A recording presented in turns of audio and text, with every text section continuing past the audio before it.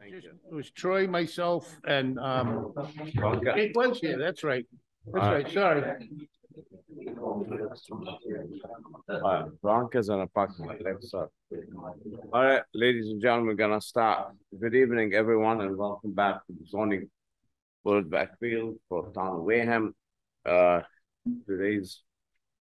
It's Wednesday, September 14, 2022. It is 6:30 p.m. and we are at room 320 at the Multi-Service Center, 48 Marion Road, Wareham. We also have people on Zoom.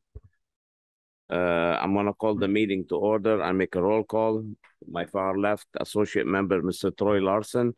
Our regular member, Mr. Rick Semple. Myself, the Chair, Nazi Al-Khalasi. Our clerk, to the right, Mr.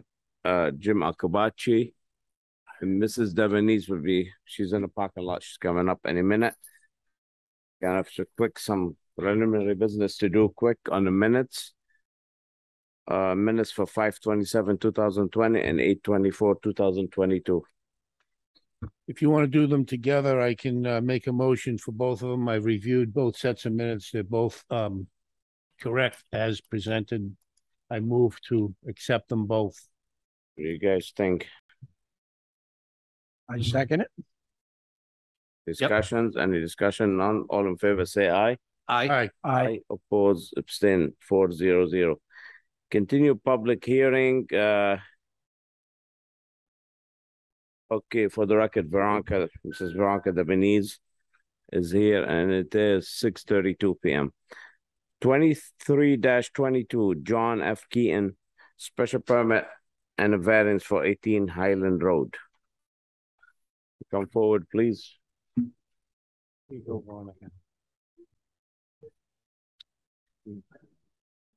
The 3 packets. Name and address, Counselor, for the record. Good evening, Mr. Chairman. Dennis Connery, appearing in behalf of John Keating. My address is 245 Main Street, Wareham. Okay, so what did we leave it last time? I went by. I'm sure other board members went by. Do you have new evidence on the hardship since last time?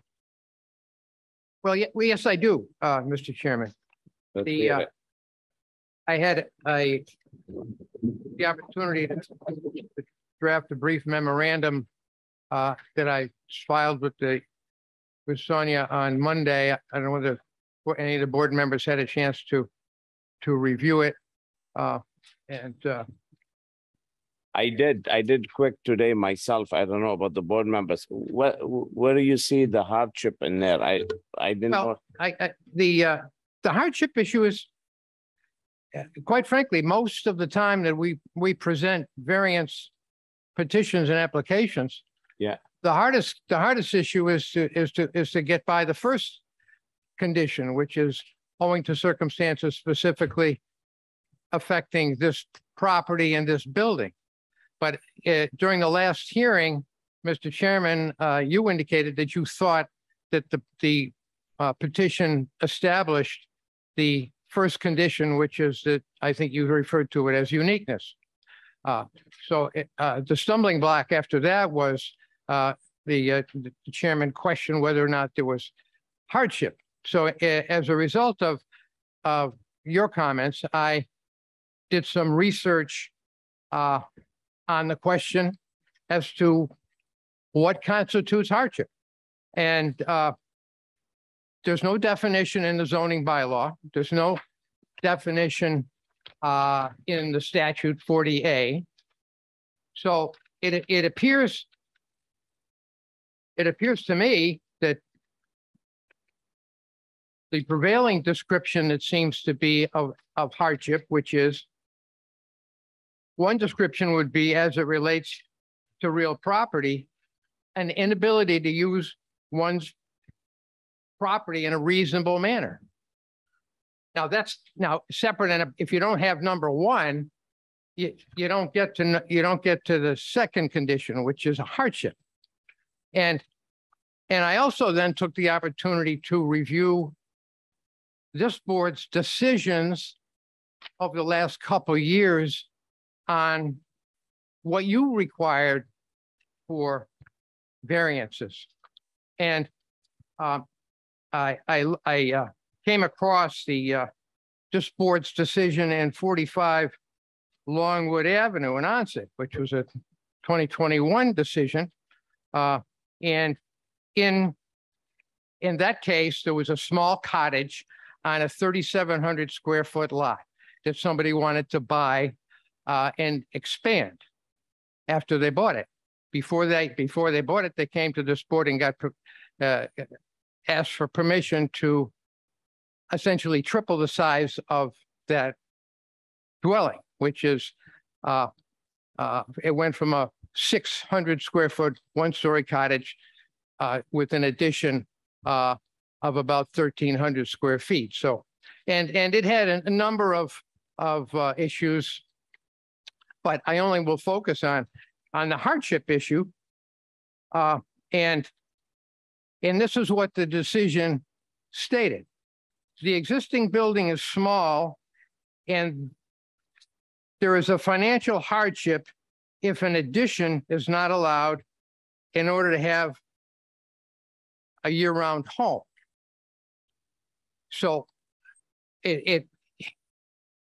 another case that this board decided, in that case, the board found that there was a hardship because it was a small house and the owner or the intended owner wanted to triple the size of the lot, and a tiny little lot, 3,700 square feet. So then I looked at a couple other cases that this board decided. I'm trying to get an understanding of what this board thinks is reasonable for hardship. And I looked at 52 Nanamet Street, and that's a 5,000 square foot lot. And the owner of that property wanted to demolish a small structure and replace it with a garage, 24 by 28, 672 square feet. That, once again, that's on a modest sized lot. So in our case, we're not asking to build anything. This is not a request to enlarge an existing structure. This is a substantial structure, however. It's been there for 60 or 70 years. It's got a concrete foundation and concrete floor. It's got a pretty new roof on it, and it's 800 square feet. So it's not like most garages in town. So it's sitting in the backyard. It also is connected to town sewer. It has plumbing in it. It has a bathroom and with a sink, a toilet, and a bathtub. And the last time we had a hearing on this, we described to the board how that plumbing got into the house, and it wasn't put in by the homeowner without a permit. He had a permit. He got it from the building inspector in 2002. At which time 400 square feet of the building was used for a recreation room that had plumbing, and it had electricity. It's got heat. So it's a substantial structure. Well, it's sitting in the back yard now, and it's just collecting stuff like sometimes people collect stuff in garages and it winds up that they can't get in the garage. Well, in any event, he wants to put it to a good use without changing the appearance of the building at all on the outside. I mean, the size of it. Yes, he is going to. He's not asking to take down trees. He's not asking to raise it up in the air so the neighbors will hardly notice that it's there. And I don't know. I noticed we got a full house tonight. The last time we had nobody here. I hope everybody in the room isn't here to oppose my hearing, or my petition, but you never know. And the last time my client checked, it was not objected to by anybody in the neighborhood. So my experience is that boards of appeals, they look at the whole picture. You know, is this going to be detrimental to the neighborhood?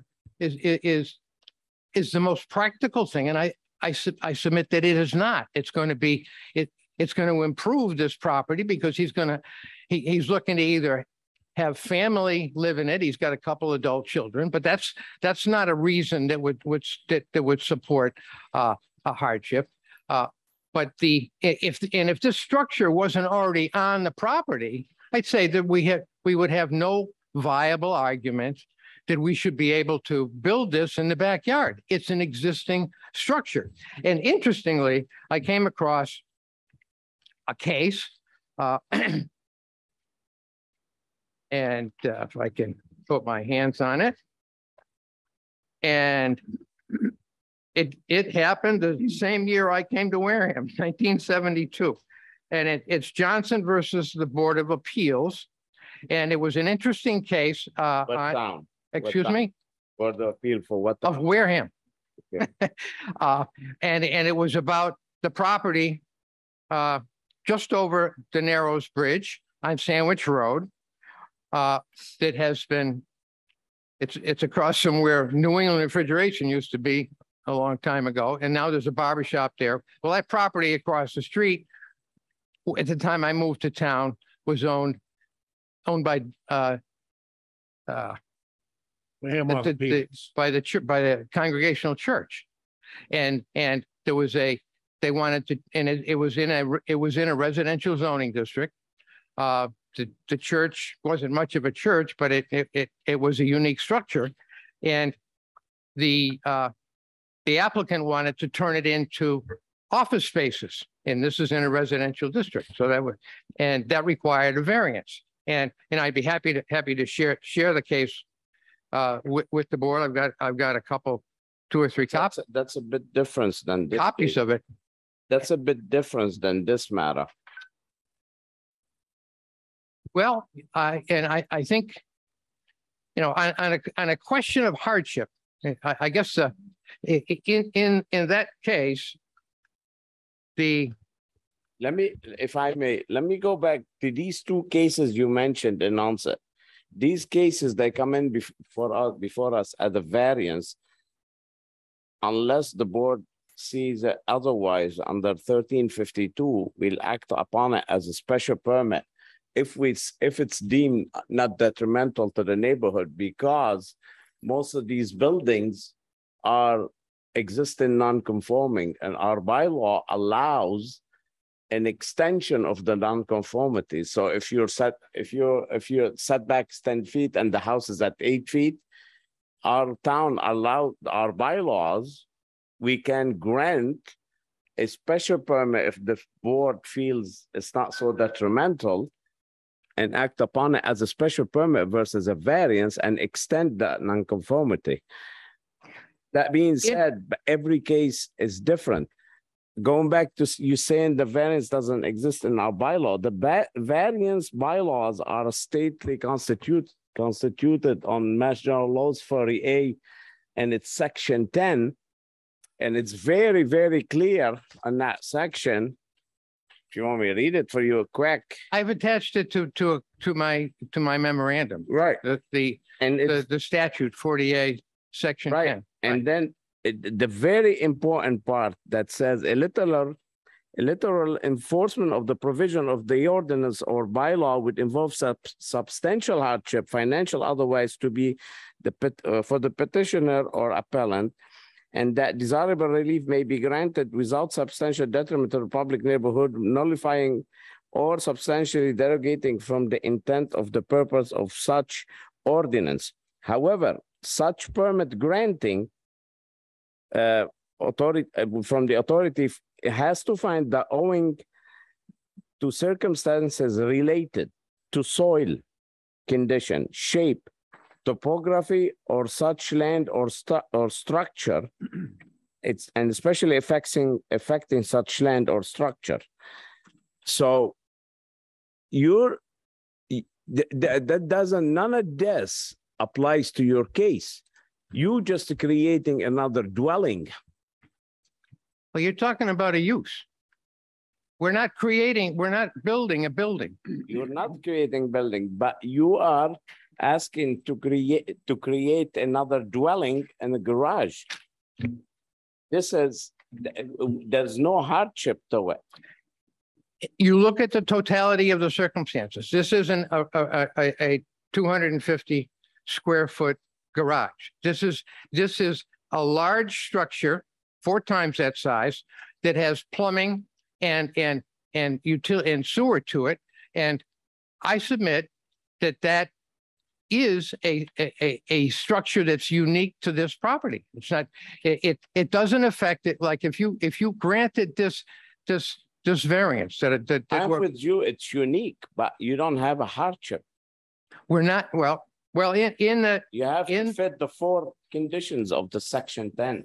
You don't meet all 4 conditions. So it's, well, the hardship condition that you're concerned with, that I haven't convinced you of yet, in the Johnson v. Board of Appeals of the town of Wareham, there's a statement that says, not being able to reasonably use an unusual and substantial building is a hardship justifying the issuance of a variance. That's so that the appeals court and the SJC interpret 1972 case, right? Right. Right. That was a case saying it's not justifiable using a church in that location or whatever the case was to make a house or make it a residential. Did they wanted to do it otherwise? Go from a church to an office. Right. From a church to an office. Instead of from a church to a house. Or church to an office. But that's in 72. The court find that it's an assembly to an office. I wasn't there, so I don't know. But that's a big difference. You are creating another dwelling.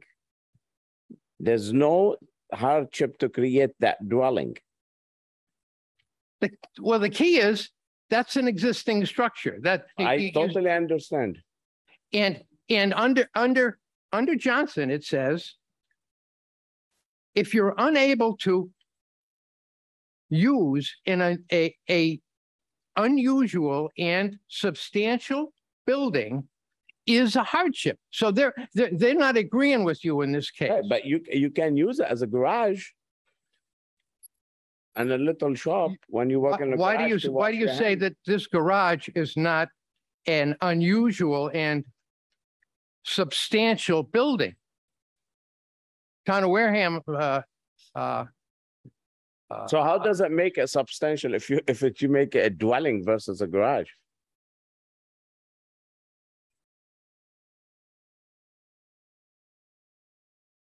Well, this was a church that they turned into a Johnson. They took a church, and it wasn't an august structure. I think it was a very modest building. But you know, we in order to interpret the language in statutes, which is often difficult to interpret, we lean on the case law. And I submit that the language in this, and I agree with you, every one of these cases is different. You know, so you stand, you know, what most boards that try to do is look at this maybe instead of piece by piece, they look at it as together. Is this good for the neighborhood? Is this good for the town? I don't see how this it's good for, it accomplishes in a modest way the goals of the town right now, which is to provide modest housing downtown, close to the village. It's not going to have any sprawl. I mean, what's the alternative is that this building gets knocked down and taken to the dump. This is the ultimate recycling. You know, what's this? We're asking to repurpose this. Haven't we always repurposed buildings? You know, at the turn of the last century, there were carriage houses out there. What did people no longer had horses? So they turned it into carriage house apartments. I mean, this isn't an outrageous. This isn't over the top. What this request is. We're just trying to repurpose this or the ultimate recycling to turn a building that's not being used to its fullest capacity in a very modest way, turn it into a dwelling house. But you are using the lot above your capacity, 200% above, because your lot only allows 2 units. You already have 3. Well, if we had enough, you know, the density issue, this board You would then need 21,000 square feet to have 4 units. Exactly. That's, well, if we had that, we wouldn't be taking up your time tonight. Right, that's true. Well, but that's you how. still need a special permit, not a variance. However, but you don't even have, you're not even close. If you were off by 50 feet, I understand. But before I make all my comment, let me, if you don't mind, let me start by Veronica. Ms. Devenese, do you have a comment on that? And did you have a chance to go look at it? I do. I did look at it. I drove through the neighborhood and looking at the properties that were around it and seeing the number of cars that were parked at the property, I felt that another unit would really cause some congestion there. But the other thing that I just am thinking about as I'm reading the letter here regarding the garage and that it's unique because it has a bathroom and a tub is that the reason for the bathroom and the tub is because he was denied the 4th unit that he had applied for in the past. So instead of getting the 4th unit, he put in a bathroom and a tub at his choice that it was a garage. And the stance that this is unique, it's not, it's the same situation, except now there was a bathroom and tub added because he wasn't allowed then. It's almost like you're saying because there's a bathroom and a tub, it should be allowed to be a residential unit. The only reason the bathroom and tub are there is because I think someone was trying to work with him to get that to be what he kind of wanted it to be at the time. I do agree that Wareham obviously needs the housing, but I feel like that property has its maximum use as it is. And unfortunately, I don't agree. Jimmy? Hardship. No questions at this time. Troy? I don't have any questions at this time. Rich? So I went by it and I'm kind of, we know that WV2 is a place where we're supposed to be housing and promoting that. Secondly, it's a garage that's on the property. It needs something to do with it. If the gentleman wants to go through this, come here and sit and try to get this apartment put in there. I kind of have to say that there was no objections. And also I kind of feel like if a couple more cars in one place, the next house down the road, if they want to do something, they're going to put more cars. The limit of the cars, I thought at one point I said, maybe it is too crowded, but I'm kind of for it. I am for it. I don't think that all the reasons that we're giving this gentleman not to give him the permit, I think there's, at the same token, there is reasons to give him the variance. So that's my thoughts on it. Thank you. Anyone in the public want to speak in favor? Troy a chance. Anyone want to speak in favor or against? Okay, I hear none. Can I respond? Of course. One question that Veronica had. The site plan provides for parking on site for this unit. There's plenty of room to put a parking space off street. This is only going to be a 1-bedroom apartment, and there may even be enough for 2 parking spaces. But for off street, so but the site plan provides for parking for this unit. So the congestion on the street issue, I really don't think it is there. That I did look at the parking plan because I wanted to see what it showed on the site plan, because when I drove by it, as I said, I thought it was congested, but I see the plan here. Okay. Yeah, so I've heard 3-bedroom, I've heard 3-unit, 4-unit. how many kitchens are on the property right now? There's three. It's an If old this- fashioned if this is three. approved, what Jerry question is approved, there'll be four. Right. Okay, so there are four unique separate rental income properties. If this particular owner says it's all family, but if this particular owner sells it, the next owner can put whomever he wants in four separate units, however he wants. They're four distinct different units is what we'll be ended up with. Yeah, Correct? it's a Just one, old fashioned three-story apartment house. It's been there for 100 years and the layout is a flat. because my recollection is during the first meeting, we discussed about it all being, they were all related or the. Well, he's got, John Yeah. lives on the top floor. We had a little chuckle over it. He ought to be moving down to avoid the stairs, but he and his wife and two adult children, 20 and 21, are living in the house now. I think there's a couple of ones in college and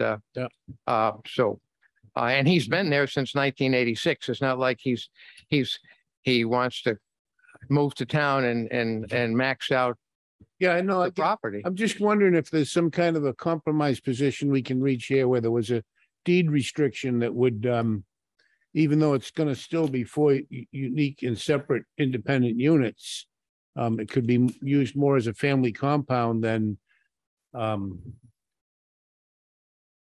affordable housing. To use not a very, just wondering if there's some kind of a, if this board could find it in the board's graces to grant this fourth unit, is there somehow the applicant could assure the town that this isn't just going to become, four units that are subsidized housing that sometimes don't get taken care of well. Well, because this is a one bedroom, I think that should allay a lot of someone's fears about what's going to be done with this 800 square foot unit. You can't get an army in. What about the whole property? Now I'm thinking about making it a four-family compound. A four-unit compound. And restrict the existing three units. Yeah. I'm trying to find something that would allow the applicant to have his cake and the board to eat it. If I may interrupt, this would require a deed writer, completely different application, going to 40B. It will not work. And it's completely different application. We'll have to apply completely different under 40B. Well, no, I'm not talking 40B. I'm talking about them voluntarily. Well, then it needs a Deed restriction on the Deed- property that deed it's either a restriction, family compound or, it could be extended family. It could be, If you do it this way for affordable, it needs what you call a deed writer. no. Deed writer, sorry. I wasn't trying to make it an affordable unit. I was trying to avoid it becoming that.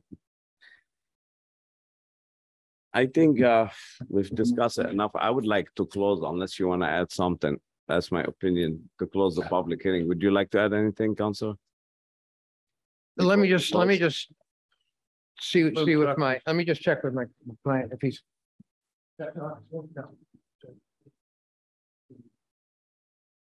Well, I don't know exactly this deed restriction thing. Okay, well, we're not going. I'm not trying to go for. Yeah.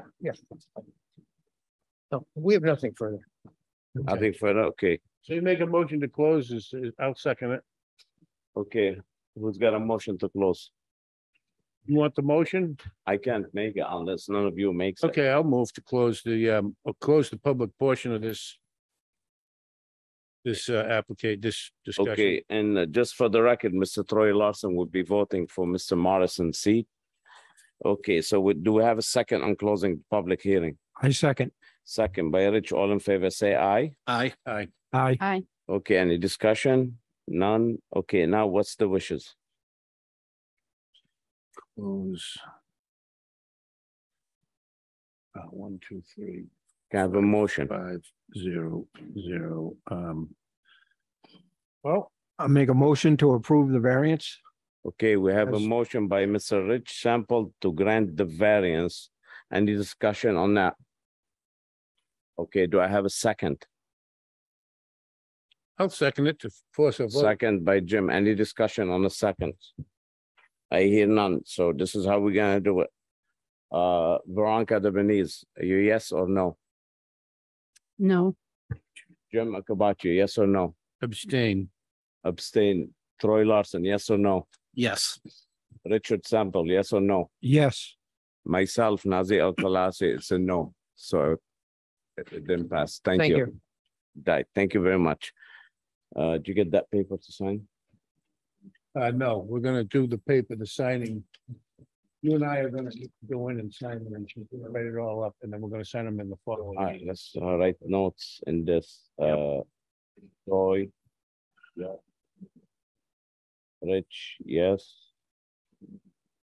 Jim, abstain. Okay, what was your vote, Veronica? No. Veronica and Nazi, no. Okay. Very well. 26-22 Dos Amigos Realty LLC, a variance, 12 Large Street, map 38.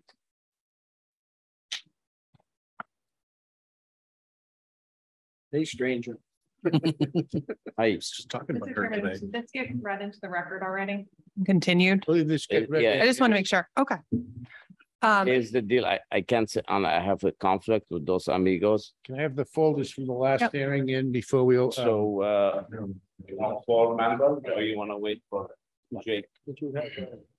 Oh, for that one, yeah. I think I'd like to open it up to the board for discussion, but possibly continue for vote, depending. Was last time Jake here? Jake was here. Oh, okay, so good. You could jump in under the Mullen rules next Okay. time. Okay. So you guys, Jim would chair and you guys go at it. The last one, unless you want to take it home. You can leave it in the file and not read it, or you can take it home and not read it.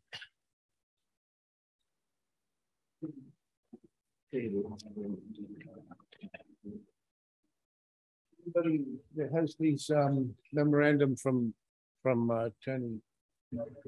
They were in our I folder. put it- I was gonna leave it on- Yeah, I left it with mine.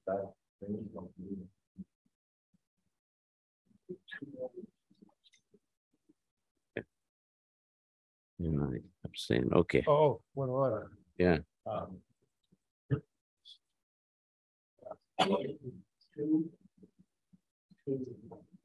2-1, okay.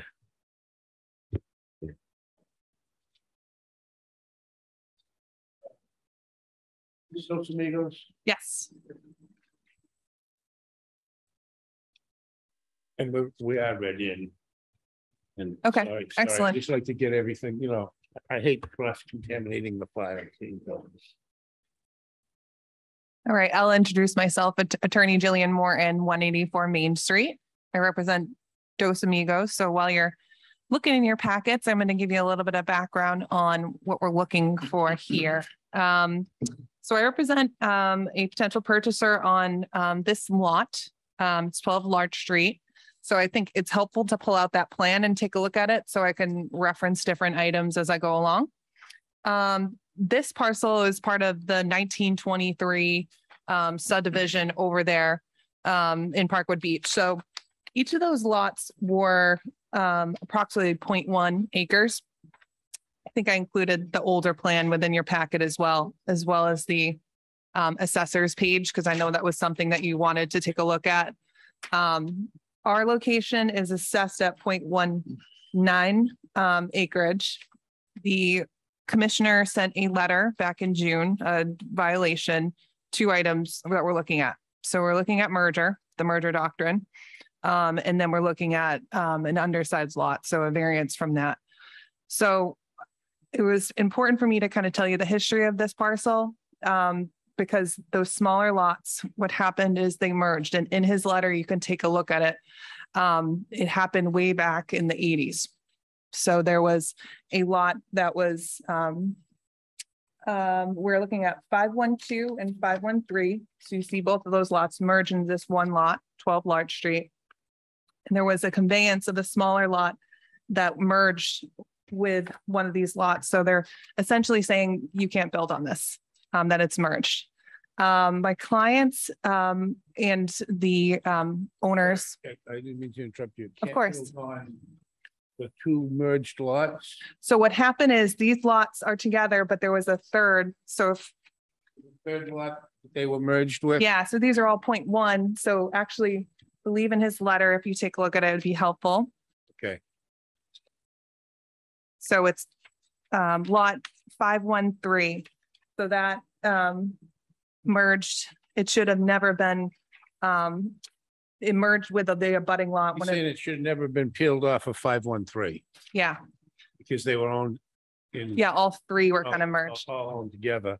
Right, which I understand. The purpose of the merger doctrine, as you know, because we've had several in front of us, but just to remind you, is under 40A being able to make things more conforming. Essentially, we want, if there is vacant land, needs to be vacant land, it will merge with the parcel next to it under common ownership. So I had to review that back title to take a look at what happened here. And this happened way before the current owners were involved. They purchased in 2006. This was a merger zoning issue back in 1980. So they're at a point here, and I kind of keep talking about the clients. Again, I'm going to interrupt you. Of course, interrupt. Just as much trying as to possible. follow. So they were all 3-1. 513 peeled off 514 and 515, or Correct. part of 514. They merged Right. under the merger doctrine. And they sold part of 514 and part of 515 Right. to another party who never Yes. built one. And they're this map 38, 514 and 515. If you drove down there, you saw that there's a house right there. So that's a separate lot. My lot is the one that's vacant. That's the merger of part of 514 and part of and all of 515. Right. Right. And Right. that's never been built on. So the assessor's page said there was a shed on it. It's tax. Never a residence. Yes, never a residence. And there was never a sewer drop brought into it. No, that's another piece of the puzzle. There is sewer and water flow for this parcel. Okay. So that was the first thing. Yep. I just want to follow along so that I Yep. don't. lose Jump it. in. It's kind of a complex one. So, when I take these cases on, I want to check to see if there is sewer because our moratorium, there is a sewer hookup there. There is flow for this new build. I've confirmed that with Mr. Campina several times to just double check. So they've allocated, it was part of the master plan in this neighborhood. So they wouldn't need to be, go in front of this board and then not have sewer hookup. The proposal is for a 3-bedroom Cape house. Dos Amigos, if you're familiar, has built many different single-family homes in Wareham and surrounding areas. And this particular build will follow the nature of the other homes in the area. I actually did a assessment to try to figure out what is the average lot size in this neighborhood. So I took about 10, 20 properties, and the average is 0.2 acres. Okay, and our lot is 0.18. So we're just under that. So I would say, although it looks, when you look at the numbers, the minimum lot area in R30 is 300,000 square feet. If you look at the zoning table on the top of the plan, and we only have the 8,400, it looks like this huge gap. But if we're looking at the actual neighborhood and what is over there, I would say that this would be a lot because it has frontage as well on both streets, Larch and Hemlock. It's pretty unique to be able to add. We've already talked about housing here in Wareham, to add a single family. The hardship is real for both parties. For Dos Amigos looking to build this, and also the owners of the property. So the owners purchased this lot. I don't think they knew back in 2006 about this merger issue. They've been paying taxes on it, and it is a corner lot over there. And if they don't get this variance, yep, They've been paying taxes on it. correct. Do the tax records since they bought it reflect a buildable or a non-buildable lot? Have they been taxed on a Should be. buildable or a non-buildable lot? Yep, so it should be in your packet. It doesn't say unbuildable. It just says accessory use. Okay. So there, I think it's exhibit C. I did try to put in the assessor's page. To keep interrupting you, but I just, That's okay. There's a lot of information. So, Yep.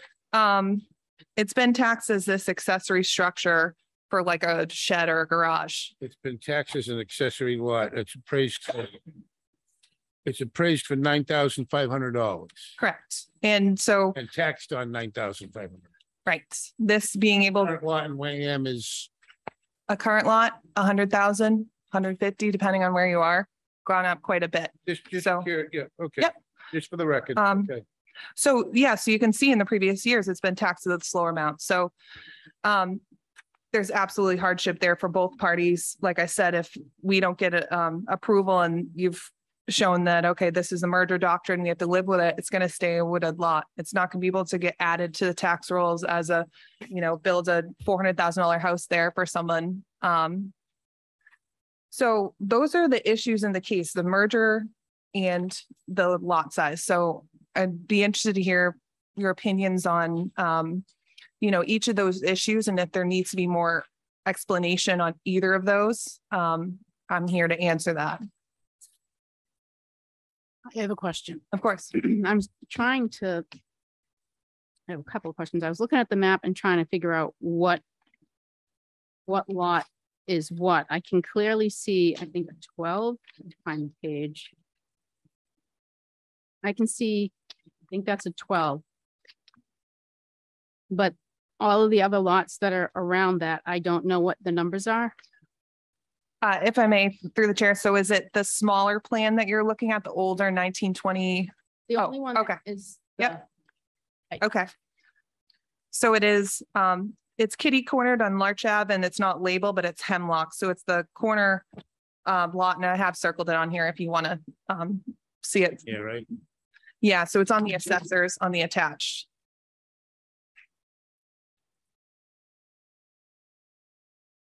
If you want to, do you want me to? All right, I'll find it. You got it? I'll fumble through here. There it is. I got it. So I'm trying to figure out what these are. They have numbers in them. But what lot numbers? That's what I was trying to figure out. So the one next to the bottom of your plan, Yeah. your so yep, that is the map 38 514 515. It's 514. 14 and 15. This is 14 and 15. Correct. And then to the left Did you, is, circle? Did you- 510 and 511. this is 10 and 11 here. Yeah. And then 12 is by itself. Is 12 is with this lot. 12 and 13 is, so it's interesting because the title calls it certain lots, but it's 512 and 513 are the lots that make up 12 large. 12 and 13. Yep. Okay. And so then, okay, so that helps me Yep. understand what this letter is that says 513 should not have been separated Correct. in, whatever year, 1980, Yeah. to be sold. I'm still great. Alice. Do you mind coming? I'll- come yep, up here one yep. more time? We got 13, 14, 15. It's a right? complex item. Yeah. So, Is it these three? 13, 14, 15? my lot is right there. This one? Together, separate. This one? This one, this. And what the commissioner is saying, that these are actually two smaller lots, Okay. and part of this lot, we say, well, that merged. Well, So is this, or is yours really over here somewhere? This is 12 and 13, and this is 15. 15 and part of 14. Yeah. It merged because it was, Okay. it made it more Okay. conforming. So this is where kind of the legal theory, this merger doctrine gets in the real life, not Clear as mud. exactly. So you have a property owner who's owned the property since 2006, now having to kind of deal with looking to convey this out to get the house developed. And essentially saying, well, there was a merger back 22 years ago. But I'm Yep. I'm confused because I thought the owner pays for taxes on this lot that are not, it's not taxed as a buildable lot. and it's labeled as an accessory use lot. Yeah. Yeah, I mean, so he could You- just go build a garage there, essentially but that's why we're in front of you, because I'm saying that, in my opinion, when we took the overall view of this neighborhood, this is actually considered a double lot. There are some lots that are only 0.1 over in that neighborhood. I know they're existing non-conforming, understand that. But if we really are trying to look at lots here in Wareham that have sewer hookup, or have the frontage, we're not looking for 5 variances. We're looking for these 2s. Really, it's lot size. If you decide that merger can be broken, then it's the lot size is the other piece you have to say, okay, is this too small?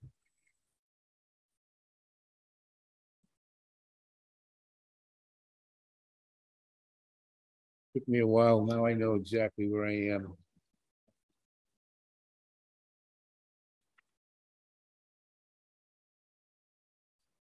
Not to make things more confusing, Nope. but I read something about an easement. What is happening with an easement on these properties? An easement was, Yeah, in the deeds, I was reading this earlier today and I within the didn't deeds? realize there were so many deeds. I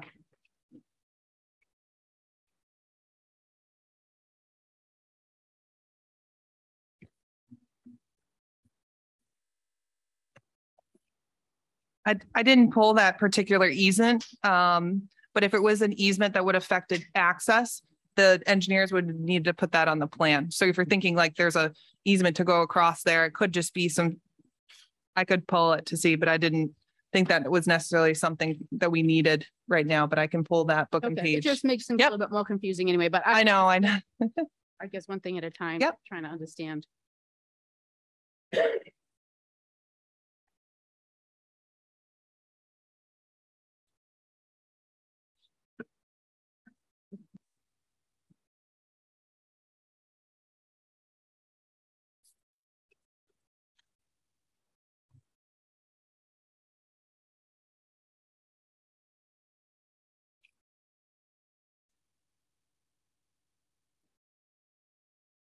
So the neighbors currently, I drove through there. And you're saying that the neighbors, most of the properties are 0.20 acres. Yes. That was the average. But since 86 that since what Uh, year did it change to become that it was that is how many is required? 68 now? Is it Yeah, they required? want 300 square feet for the lot size. So we are quite under it. And do you know what year that happened? I don't have it off the top of my head, 80. Well, in 1979, the lot was purchased and the requirement was 30,000 square feet. Mhm. So I think it was very clear all the way back since 1979. At least. Oh, 1952. When they Are were you merged. looking at the assessors? I'm looking at, yes, no, Paul Turner's letter. It says Oh, that okay. in 1952, the lots 513, 514, and 515 came into common ownership. So I'm Right. assuming that's because it was 30,000. So since 1952, the 30,000 square foot requirement has been in existence. That's just what I wanted to know, like, because I see a lot of deeds and purchasing going on. I Yeah. just wanted to know what information somebody might have had at the time of purchase. Yeah, I'd have to look into that. I think when I went back through the title of everything, that it was a situation that whether it was familial going back and forth, they unfortunately didn't keep things separate and it did merge. So those lots, Do you, off the top of your head, do you know when the zoning in that neighborhood went to 30,000 square feet? I can look that up though. I can make a note of that. I got a feeling we're not gonna make a decision tonight. And that might Yeah, be something yeah. we need when we come back. I think it was 1952, 52 came. according to Turner's letter. 52 is when it transferred title was, I thought. Oh, no, common ownership. In 79, they were conveyed when it was 30,000 square feet. So between 52 and 79, we don't know the exact date.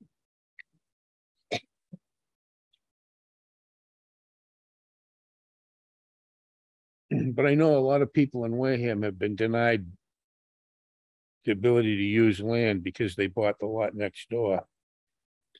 I can tell you from personal experience, my mom and dad bought 2 lots, put a house straddling the 2 lots. And between them and their neighbor was a vacant lot that was deemed buildable. And the guy was going to build a retirement home on it. And my dad said, gee, that would be beautiful. I'd love to have a retirement home right there. I'd sell this big ark. I don't have a house full of kids anymore. And I could move right there and stay in the neighborhood. Mhm. I'm sorry. He said to my father, sorry, it's going to be my retirement. So my dad said, well, if you ever change your mind, let me know. Well, lo and behold, several years later, the guy called him back and said, yeah, I'll sell you the lot. So he bought the lot and he went for a building permit. And guess what he got? Merger. A middle finger, right? Yeah. Yeah. So. Well, this that's why we happens to have a the, lot of people. I mean, there's a nice way of saying it, but I think the way I said it is most appropriate. You know, that's what we have here. I'm going to cut right to the point. That's exactly what we have here. These people owned the lot, the land, when it became a 30,000 square foot zoning. They very cleverly took some of it and they separated it and they drew a plan for 2 lots and they sold off a piece of land that wasn't developable as a residence.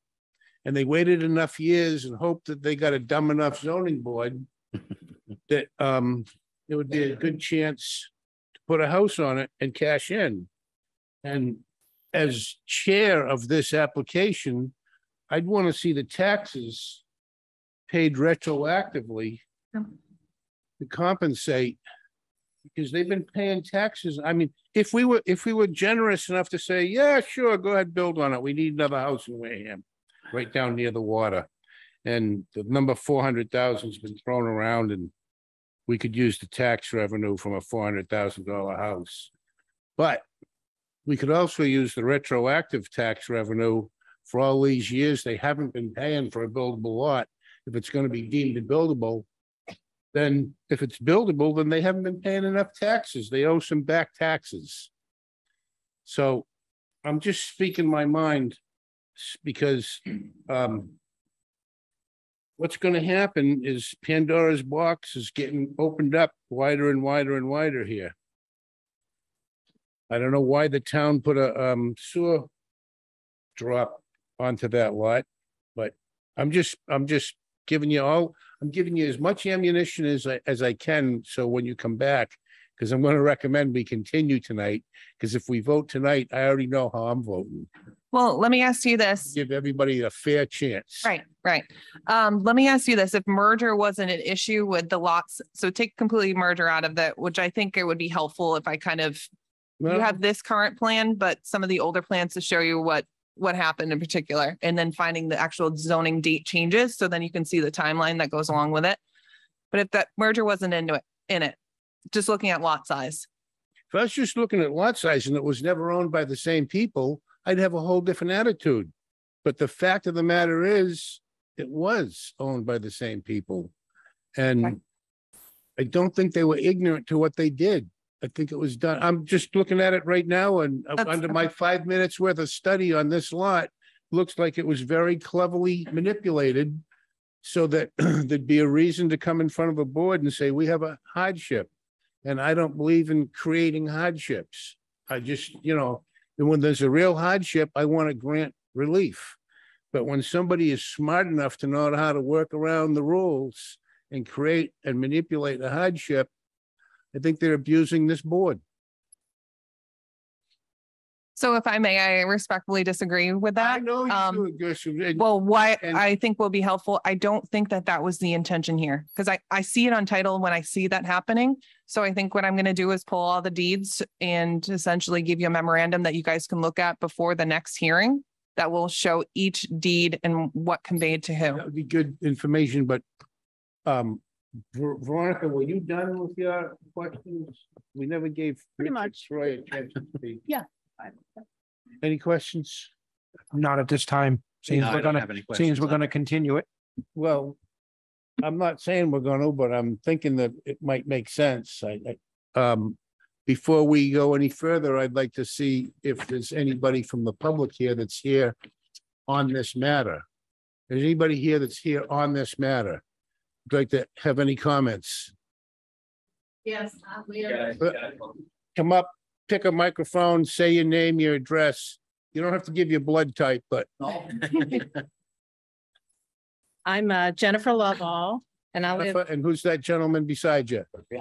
Ronald McCann. Ron McCann. You're both from Wareham. We're 5 Hemlock. I own the property and I own 514 and 516, and I do have a house on that property. So, Our concern is we're trailing the boat in and out of there and there's only. You gotta one way. speak it to him. You gotta yep. Oh, I'm sorry. you gotta speak to the All right, microphone. let's, There'll be a line of people looking for autographs because you're on television now. When you go out, they'll want to know, they'll be famous, but well, our concern is we trailer a boat in and out of there. We only have one way to get in and out of our home. It's a dead end and then there's water. you're 515, is that 514, Yeah, 515. It's a merged lot. the 15 and the half of 14 that were merged together? I don't know what half they're talking about because my map is, I have all of, yeah, you have to figure. Invite the attorney that's representing the other party to come back and explain to us, but Yeah. so you're the one you're the waterfront property. Yes, Right. yes. And you haul a boat in and out of, We trailer a boat in and out of there, which on the the street or out of the water and into your property? Oh, street. street, we Street, drop it okay. in, we go in Tempest Knob or wherever we drop it in, but it's parked at home. Yeah. And it's on your own property. Correct. Yeah. We have 2 cars in the boat. And again, there's only one way in and one way out for us. And my also concern is, Street's not wide enough? Right. no, It's- it's, there is no street, it's dirt. There's no barriers, there's no formal intersection, if you would. It's actually very wet down there. Okay. Yeah, and the property they're talking about building on at lunar high tide, the water comes all the way to the back It's a side high of it. floodplain. Super Yeah. long, these people will have waterfront property for like 4 They're days. on stilts and looking over the top of Right, it. but even they And now we're couldn't looking drive down. into their driveway. Correct. So, I mean, These are, seeing it all. I'm sorry, I'm talking with you and I should just let you, so what's your concern? all right, they're gonna build this structure. It's gonna be on stilts, and that's the only way I see it happening. I'm formally trained as a plumber in my background, so I've been around construction, and we actually wanted to purchase this property 2 years ago. And that, because it's a corner lot, we are neighbors, everyone's close down there. We wanted to kind of beautify the place up. Because it's nothing but it's clean now because he sold the property and all that other stuff that went down behind closed doors. Yeah. It's just, I mean, we're gonna go in and turn a profit. That's what we're all looking for, right? But who's gonna be buying this? He's gonna be gone with his check, and who's gonna be living there? What kind of quality people are gonna be living there? We have a grandson on the way. Yeah. Yeah, and I just don't see it's practical. I mean, you're trying to slam 6 sardines in a 4 can for 4. Well, But I got You you. already have that in that neighborhood anyway. it's tight down Yeah, there. well, I know when I put my shed on my property, Right. I mean, I couldn't even use half of my property because it's within 50 feet of the marshland. And actually the property they're wanting to build on, the first 50 feet of it is It's- touching the marshland. So they're not, I don't even The know. whole property is in the marshland. Hmm? That's correct. No, not the whole thing, but The first 50 feet of it, I know we were told we couldn't put any building within 50 So- feet. So we got our shed Just to approved. encapsulate, because we don't want to go down Yeah. no. about peanuts and eating Fair enough. popcorn, Yeah. Your objection is you can't get your boat down the road the way it is now, and if they build a house. And it's not so, that's just Yeah. one. I mean, Yeah. again, how many cars we're gonna have over there? Again, who's buying the house? But yeah, my objection would be in the winter time, you get one narrow, they That's if clean they the come down and snow, plow. one narrow. So you can't park on the road at all and you can barely get in and out with, I guess you'd have to one do a lane. drive-by to understand what So- we're. Yeah, we probably will in the meantime. Yeah. The road is certainly, I'm looking at the I'm looking at this and it looks like on paper, the road is plenty big. It's bigger than what is in other areas of the It neighborhood. doesn't show the vegetation. It doesn't show the vegetation. That's Yeah, going it's on all over there. covered over, so. But I mean, if you went down there right now, the I got lot is pretty much vegetation a on my lake. face, but there's still a face under there, you know? Yeah, It correct. doesn't change. No, I yeah, understand. and Understood. yeah, and that road's not maintained right now either. So like there's water in the road, standing in the road year round, pretty much. So What a lake All there right. right now. Any other that's- comments or concerns? No, no. Your concern is safe. Basically, yeah. Okay. You know, Thank you for your comments. Thank you. Anybody else in the room tonight that is here on this matter? Okay, hearing none. You guys have no further questions? Nope. I'm not satisfied at this point. Would you like to request a I continuance? request a continuance. We have a request for a continuance. Is you guys okay with that? Yes. I'll make a motion to continue. You got a second to that? I got a second. Okay, it's been requested by the applicant. Motion by Veronica, seconded by Richard to continue. All in favor, say aye. Aye. Aye. Aye. Thank you. Let's have it. Thank you for your time. Thank you for working with us. Thank you. 2 weeks, right? 2 weeks. The next meeting is the second and fourth Wednesday of every month. It'll be the So the next- 28th. Next meeting will be the 28th.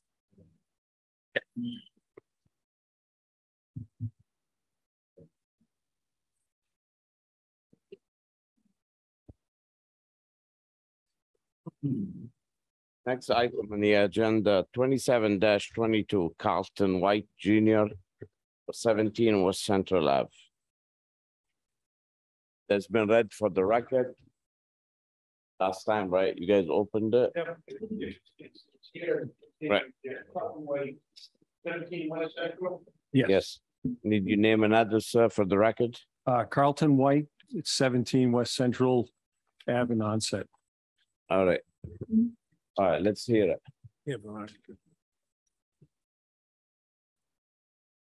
The notice been read in part and the record last time, so we're not gonna read the notice again. ahead. So let's. Okay. Well, if I could, I put it enclosed in a packet, a note to the board. Yeah. Kind of laying out my thoughts on regarding the appeal. Would you mind if I read it or? Yeah, Oh. go ahead. This appeal is regarding our building permit request to raise and reconstruct our single-family home at 17 West Central Onset. Our permit was denied based on the FAR ratio, the FAR ratio. Floor area ratio. Yes, and it was 41%, which is more than the allowed 30% for a lot size. Our proposed footprint for the first floor, now proposed, plus the front porch is about 27% of the overall lot size of 3,750 feet. The current footprint is approximately 26%. So the actual footprint of the house is not changing very much at all.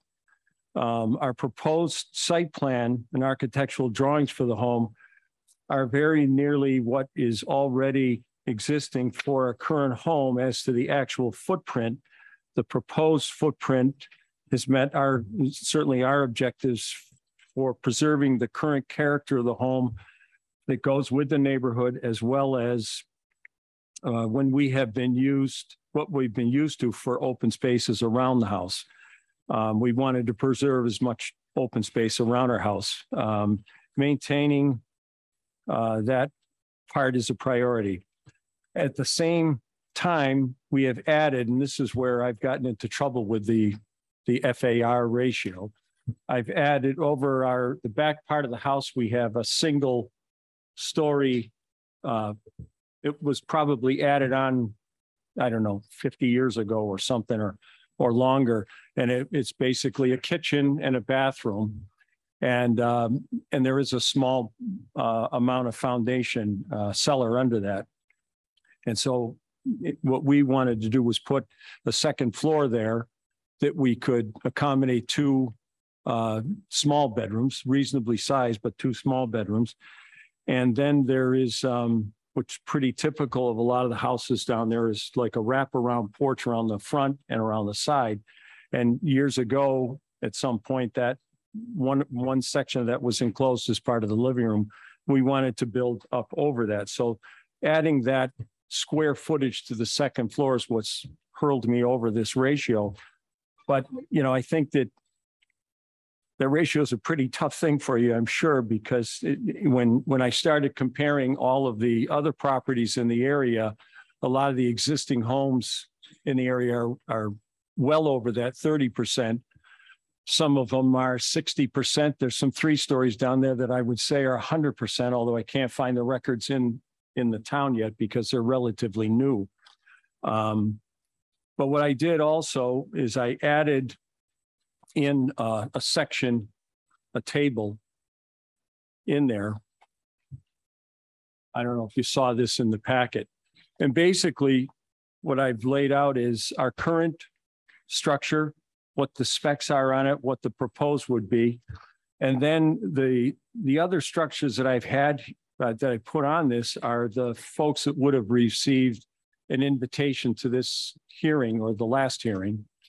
And because they're my neighbors on that block and across the street. And so the purpose of this document was really just to show that basically how well I think my home fits into the rest of the neighborhood there.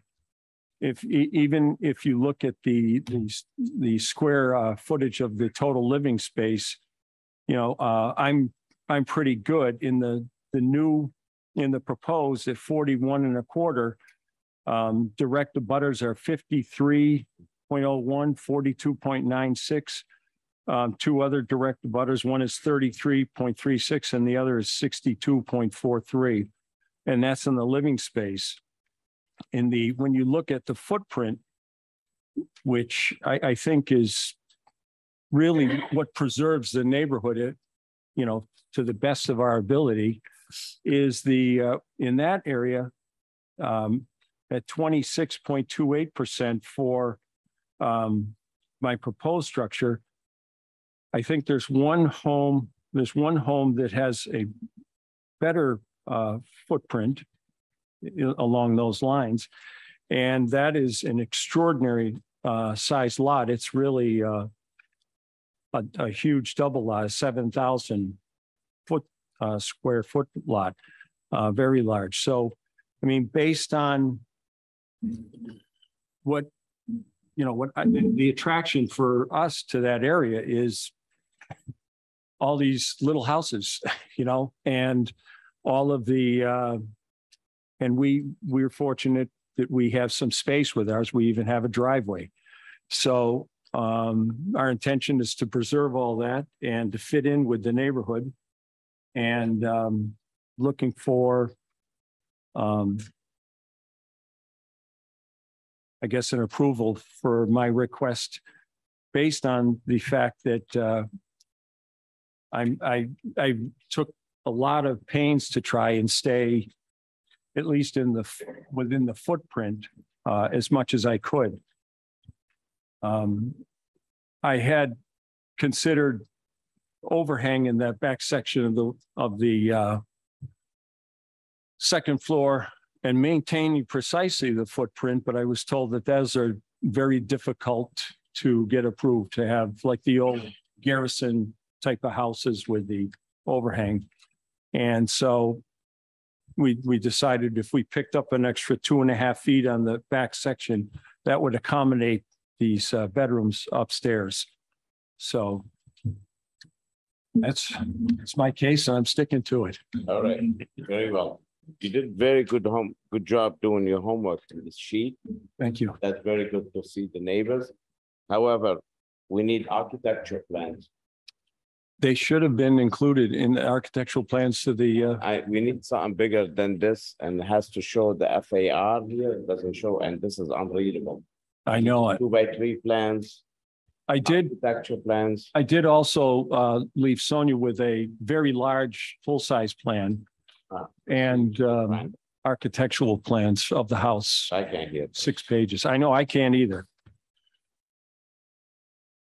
But it, in my, in the application, it requested a 8.5 by 11 sheet in this.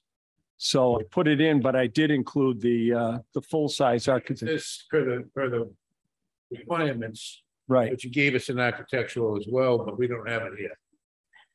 So you did turn one in. Yes. Yep. Full-size plan stamped. Hang on, let me see if here, Nazi, it might be stapled on the. Like a big one. That's, The bigger the one page, still not, the chair is asking you for.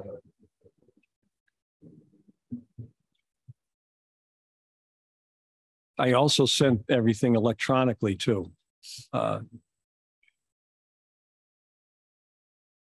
So And I did, any architectural plans here? No. and I did pester Sonia regularly for what, what do we're I gonna need? need What the do I plan, but need? let's discuss it quick. Mhm. So now that we have something big, how about the footprint? Are you changing the footprint? The footprint in the back, on the side that is, that has the bulkhead. On that side, that wall is coming out about 2 feet. And then on the other side, you can see how it's kind of tapered in there. That is just gets squared off. And so the total of the two of them is about 2.5 feet bigger than the current footprint back there. All right. On And really that bulkhead is, you know, what's the FAR here? Why it's not on the plan? What's the allowed use? it should be in the lower corner there, I think. 30% is FAR there, Yes, and you look at 30 and you're looking for 40. yes. And what do you have now? That should have been on. I have 21, about 21. I don't think, I'm not sure if I saw that there. Okay, you have 21. Well, Okay. 21.8, yeah. All right. We could discuss it. You on the building coverage and the impervious surface, because you're an existing non-conforming, the board can act upon it as a special permit if the board feels there's no such detriment to the neighborhood. However, on FAR, it's definitely gonna have a variance because you're in compliance with the FAR. We could start discussing it. So we have two things here. If we can, The only thing the commissioner has denied him on is FAR. Only thing he's denied him on. well, impervious as well as big, going higher. See, another 1%, he probably didn't. Because he has the existing 26 going to 27 and 53 going to 54. Which we could do this as a special permit, not a problem. So the most important thing, the FAR. Let's discuss FAR now, and we'll wait for architectural plans for next time. Veronica, what do you think? So I reviewed all of your documents and stuff ahead of time. And there are a few questions that I have for you for what you want to do. As I think we all know, living here, Onset is pretty congested in some areas, and Mhm. that road in particular, it's never anywhere to park. It seems to be very difficult. So what I was trying to understand what you were saying about, are you trying to add a second kitchen so that you have a second unit? You said there was. a No, kitchen. second floor for 2 bedrooms over the kitchen. Okay, okay. Because So the back kitchen, it's, I went by your property. someone mentioned that you. Yes, yeah, yeah. and your neighbor had nothing but good things to say about you. She's, But my concern about the FAR in Onset is always congestion. And that's one of the reasons why floor area ratio becomes important, because Onset, by right, in a W2 dwelling, you could put a second apartment, which obviously would increase the amount of people coming and going pretty much typically if you end up with 2 families there. So that's my main concern. Yeah, I'm very happy to hear that you're looking to just have a single family. So that's good. I don't know how, that being the case, I'm all for what you would like to do with this, because you're talking about 2 bedrooms. The only concern that I have is if we allow you to go to 1,547 square feet, my concern then becomes the next person that buys your property, if they want to split it up and make a second unit, there's a minimum requirement that they have to meet. I don't remember what the amount is. It won't make it. Couldn't they be 650. denied? 650 is 1,300. Mhm. So anything over 1,300 could then be divided. So I guess I would be fine with this project if there were some kind of restriction to keeping this as a single family dwelling. I guess that's, You could be clear. Dan, Okay. How would you feel about recorded at the registry on your deed, a restriction that this always remain a single family home? Absolutely. You'd have no problem. No problem at all. Confer through it, too. Excuse me? Confer through it. Going forward, what's it? Yeah, yeah. But I still wanna see an architecture plan, and the size has to be under 1,300 square feet. Under 1,300, What's your total you have, right? What's your proposed total? 1540, of the living space? Yeah, 1547. I'd have to, Including, if you exclude bathrooms and hallways and closets. it's going to be under that. And the other thing, what about stairways? I mean, currently, right now, the stair we have in there is somewhere between a stair and a ladder. And so we're going to put, real legitimate stairs on the left-hand Well, side. this is what I want you to do next time. You're gonna bring it Outback Engineering, you're gonna show the FAR on the stable. Bring your architectural plans showing the living space without hallway, stairs, bathrooms and closets. Okay, How much living space, and come back to us next time. How's okay, that? yes. Before we go, Troy, I didn't take your opinion. What do you think? I actually like the plan, so I don't really have any questions right now. I'd like to look at them. I'm fine with it. Design. All right, on the think- public, who wants to speak in favor? Sorry, Jim. Public, go ahead. Anybody Anyone from in public favor? On this matter? Or against? Jimmy, sorry, I passed you. No problem. It wouldn't hurt, it would help me. You did a great job, by the way. Yeah, that, Thank you. Representing yourself, Right. you're representing yourself very well. It wouldn't hurt, it would be helpful if we had current photographs of your property and up and down the street, and the ones, some of the ones that you put on this chart are just, a general of. Sounds like he turned it all in. It just didn't get to us. you turn pictures too, photographs? Photographs help. It seemed like the most she would want would be one. And so I didn't put that in, but So next time, get few pictures, okay? I have, I do have small architectural I like plans right here. pictures This in my should have mind. been included. Can you get the plans too by trade, architecture and this, at least couple of them? Yes, Thank you. this is, If you can't get the architect to draw by the next, just ask for a continuance. okay. do you have the set already drawn? I have a set here. Oh, so you already have one. We just don't have. Yeah, Okay. yeah. That's It what I should, said. Okay. and okay. it went electronically too.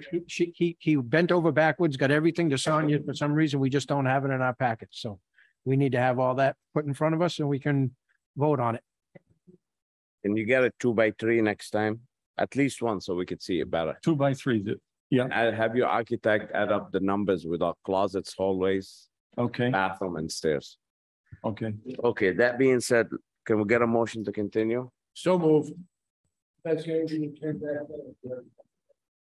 Do I have a second on the Second. motion to continue? The second by Troy. All in favor, say aye. Aye. Aye. Aye. Oppose, abstain. So we'll see you Did you give it? on the 28th. I did. 28. These additional documents, deliver them to Sonia, Or bring them with you next time. bring them with, okay, It's better you deliver them, okay. but if you don't have time, just bring them with you. No problem. Thank you very much. Thank you. Thank you. Thank you.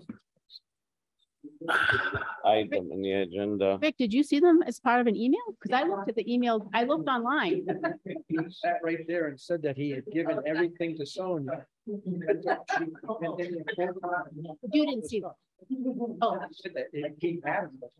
We just didn't have what he just said there. He explained that he had bent over backwards. So it doesn't know why we don't. I do. Because that office is short-handed. They lost their assistant. And Sonia's been away for 2 weeks. So that's what happened. So we're working on it. Not that gentleman. It's not his fault. You're absolutely right. That's No, right. It's not the end of the world. It's only gonna be 2 weeks late. Your- Right. no, your point. All right, so. The neighborhood planning office. Five, Everybody's. two. What is his name? What happened to the assistant already? All right, continue public hearing 28-22 Wareham PV1 LLC 025. There you go. We've got If two. you want Sarah. Yeah, perfect.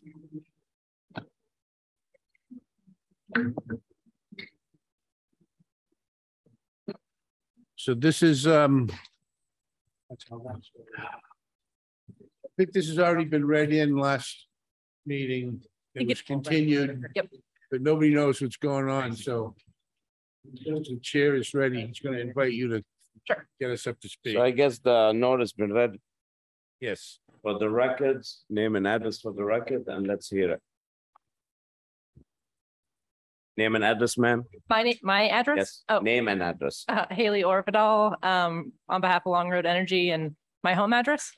The office address. Oh, I think it's 330 Congress Street in Boston. Okay, so let's hear what's that. What are you trying to do there? What are you looking for variance? Yeah, so and Betsy, I think you're on mute. I So- am. I apologize. Betsy tested positive for COVID over the weekend, which is why she can't be here, but she is really going to lead this on.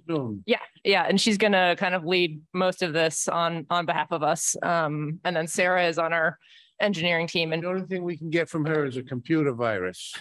yes, that's right. Yeah, which is probably just as well. Yeah. Hopefully Yeah. for the internet. Betsy Mason with Claiborne's Law Group for Long Road Energy. Oh, there I am. 420 Boylston Street in Boston, Massachusetts. And as 1 second, Betsy. Time out. Sure. Lori, I gotta give you the floor to speak. You can't speak if I don't give you the floor. Oh, my apologies. I was just introducing myself. And we're going to wait on some more volume, Betsy. For All you. right, who would like Okay. to speak? For her. We're going to let Betsy speak. Okay, so let's put your volume up. I need your name and address. Bessie, her name? Betsy. Betsy. Name and address for the record, please.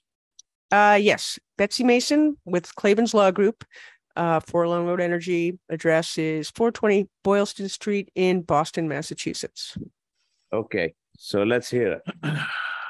All right. Well, we are here before you this evening seeking a variance for from certain setback requirements. And we're obviously going to discuss them at great length, but I can sort of back up and give you the big picture. But first, I want to say Haley introduced Sarah Eba, who is with VHB. And if we could allow Sarah to share her screen, it will make everything that I'm saying a lot.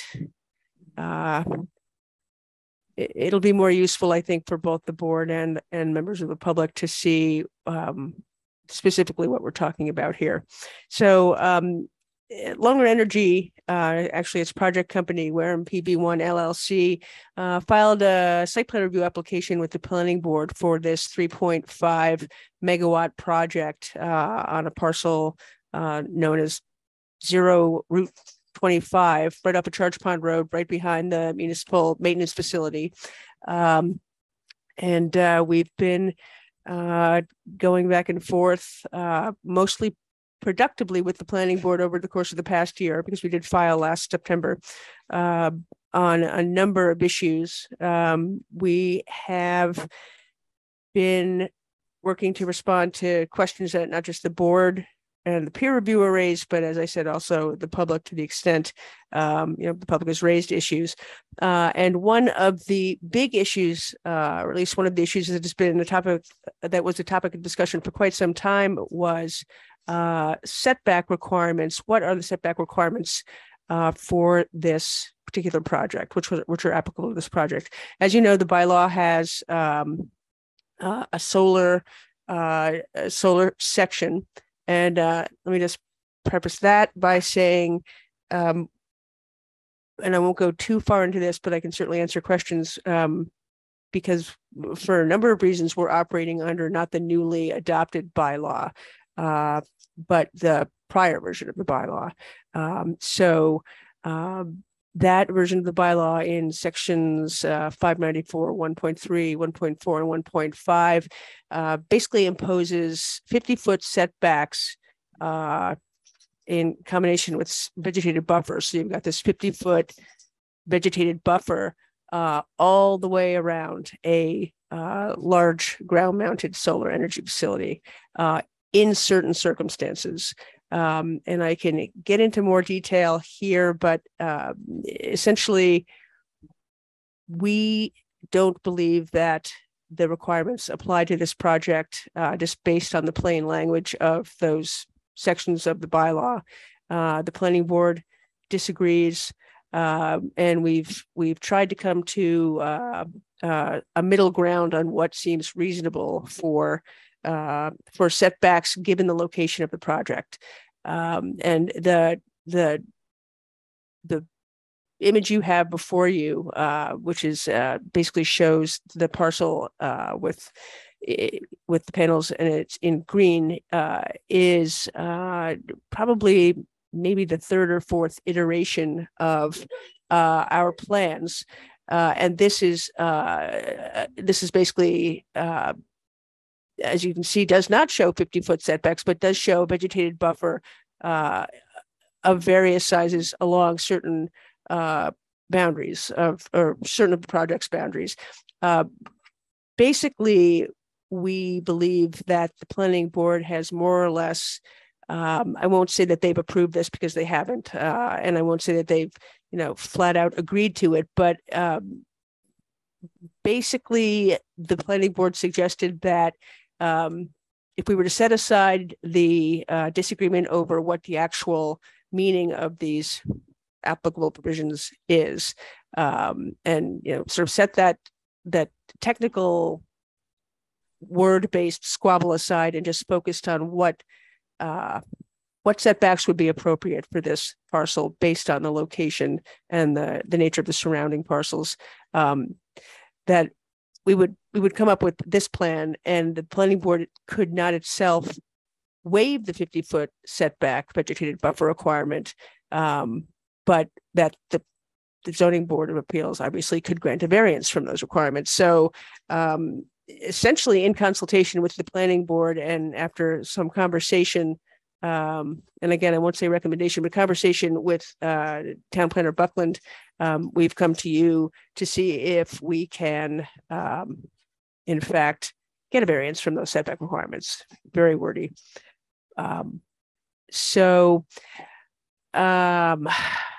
Sarah, can we sort of do more of a comparison now?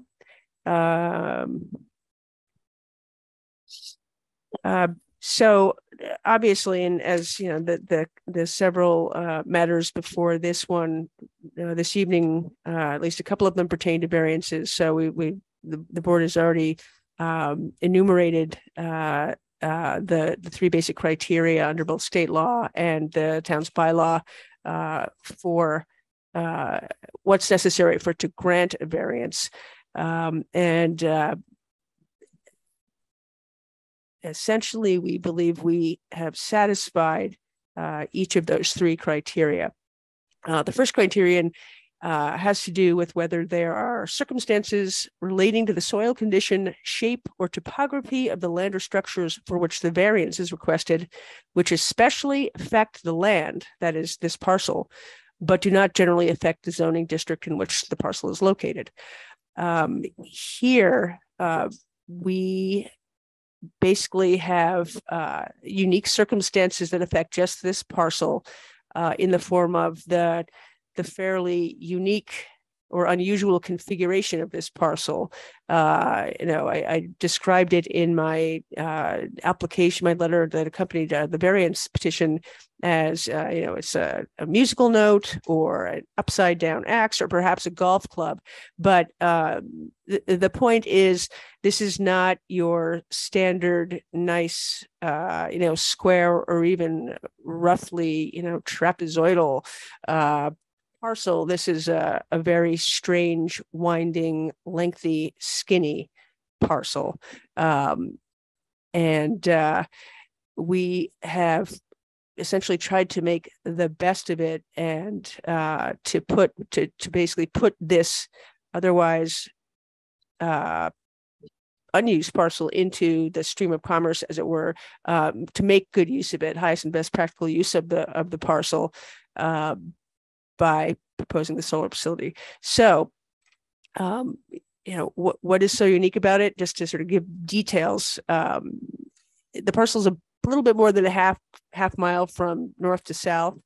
At the top, it's about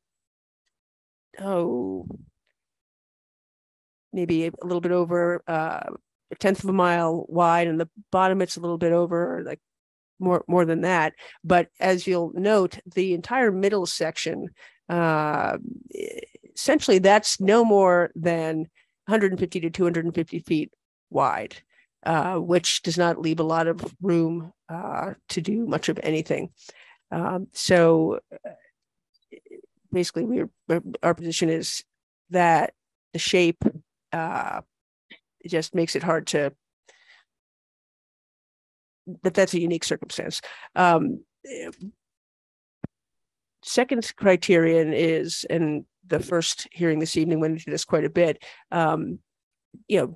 is there, would literal enforcement of the bylaw provisions that we're seeking the variance from pose a substantial hardship, whether financial or otherwise, that is based on these unique circumstances? So in other words, here, would enforcing the front yard, side yard, and backyard setbacks that the planning board believes should be, or at least initially took the position should be applied here, would application of those cause financial substantial hardship to the petitioner, to the property owner here? And in short, here's where I should really let a picture speak 1,000 words, that I'm not being remarkably articulate and getting out of my mouth, and I'll blame COVID for that. So my apologies.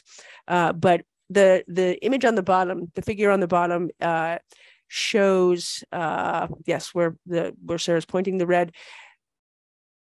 This is what imposition of that 50-foot setback / vegetated buffer would look like. I mean, we didn't fill it in green, so you couldn't see it vegetated, but you can see that we've imposed that setback on the parcel boundaries, and then attempted to fit panels within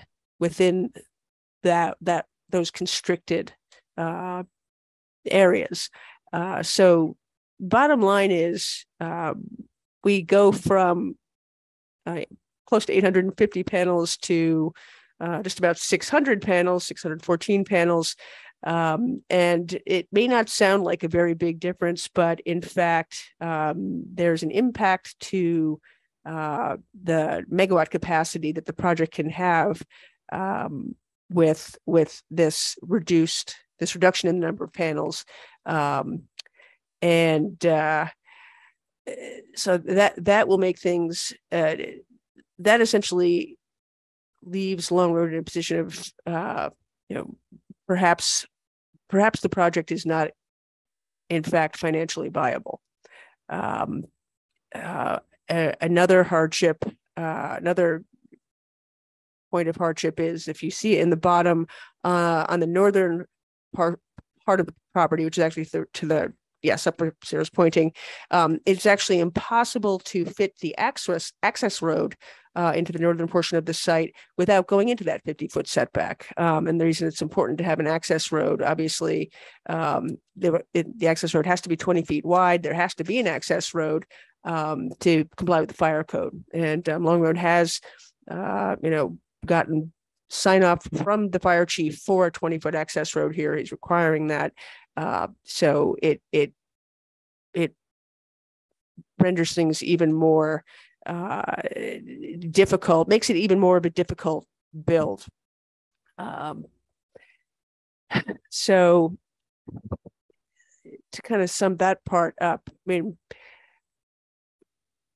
in short, the 50-foot buffer that starts at each property boundary and extends inwards towards the center of the property, as you can see here, really leaves a pretty large portion of the property, which is already difficult to build on, unbuildable, and it could render the project financially unworkable, because we're really sort of scaling it down to fit onto these slivers. And I think that's most noticeable in that middle stretch. Further, there would be substantial hardship to the current landowner, because he is expecting a rental income stream. But if Long Road is unable to build the project because it's not financially viable, then there will be no project and therefore no rental income stream. So that's, to be somewhat crude, money out of his pocket, but more, perhaps more importantly, money out of the community's pocket, because that's money that would be going to the community. In addition, there's just the substantial hardship to the town, in that if the project doesn't go forward, any tax payments that would be, that the Long Road would be paying to the town over the life of the project. I mean, I understand this is perhaps speculative, but I mean, that's hardship nonetheless.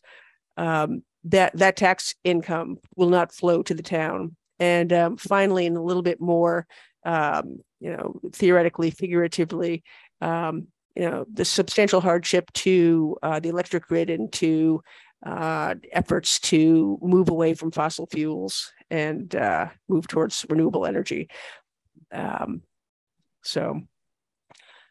Finally, and certainly not the least important, is that we do believe that this board can grant this variance without running afoul of the bylaws overall or causing some great harm to the public good. We're going to be complying with all of the other applicable provisions of the bylaw.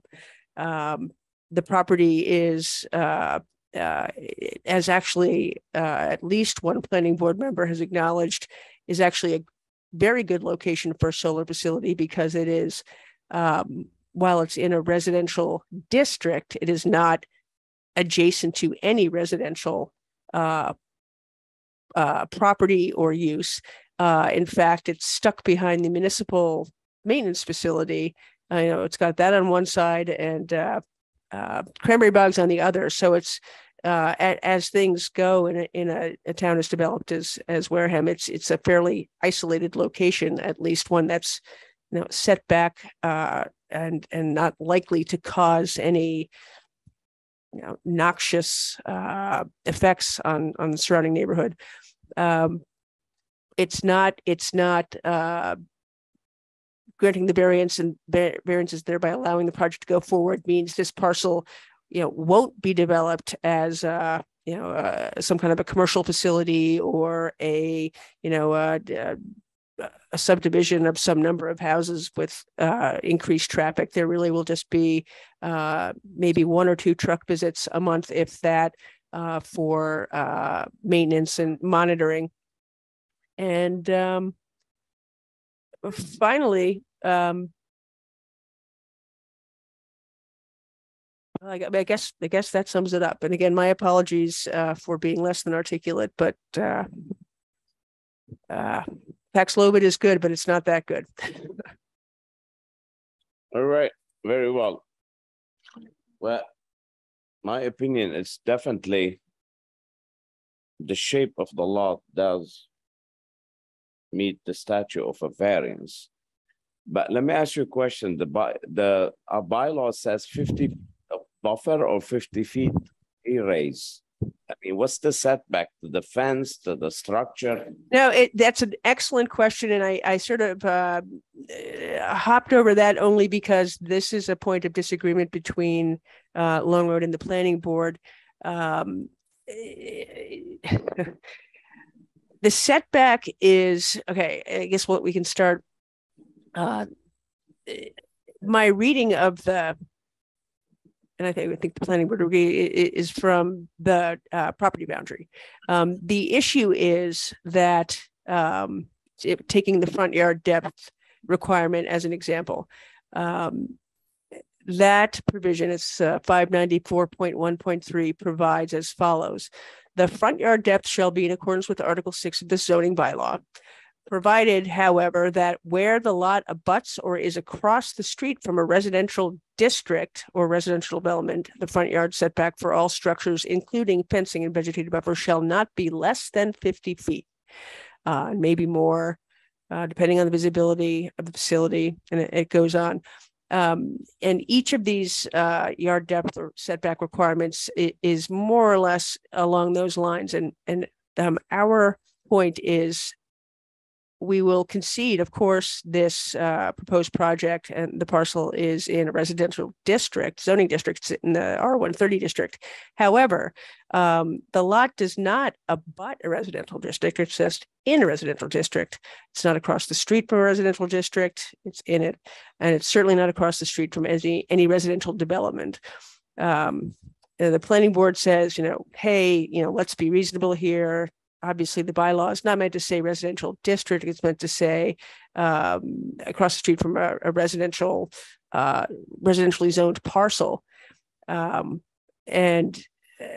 guess as an attorney and therefore sort of a stickler for detail, I'd have to say on the face of the bylaw, it's pretty clear that it says district. And if if town meeting wants to adopt a bylaw provision that clarifies that, it can, but right now, the word district is used specifically in many other portions of the bylaw. So that's a very long-winded answer to your question as to what the setback is from.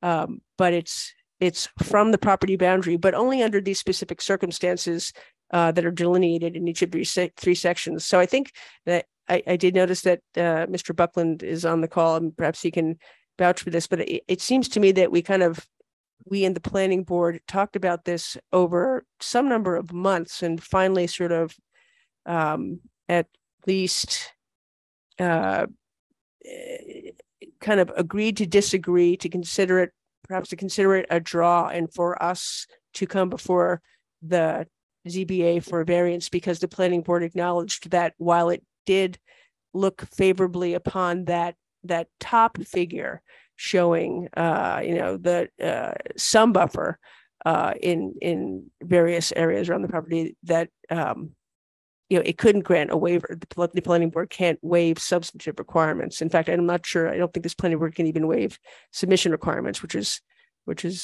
many planning boards can do. So here, where they wanted to be able to agree to some setback / vegetated buffer that was less than 50 feet, they're unable to do so because they don't have the authority under the bylaw to waive that requirement. And I'll wrap this up, but let me just also point out, we are seeking a variance from the 50-foot setback / vegetated buffer all the way around the property. However, we are not going to take the variance and then build out all the way to the property boundary.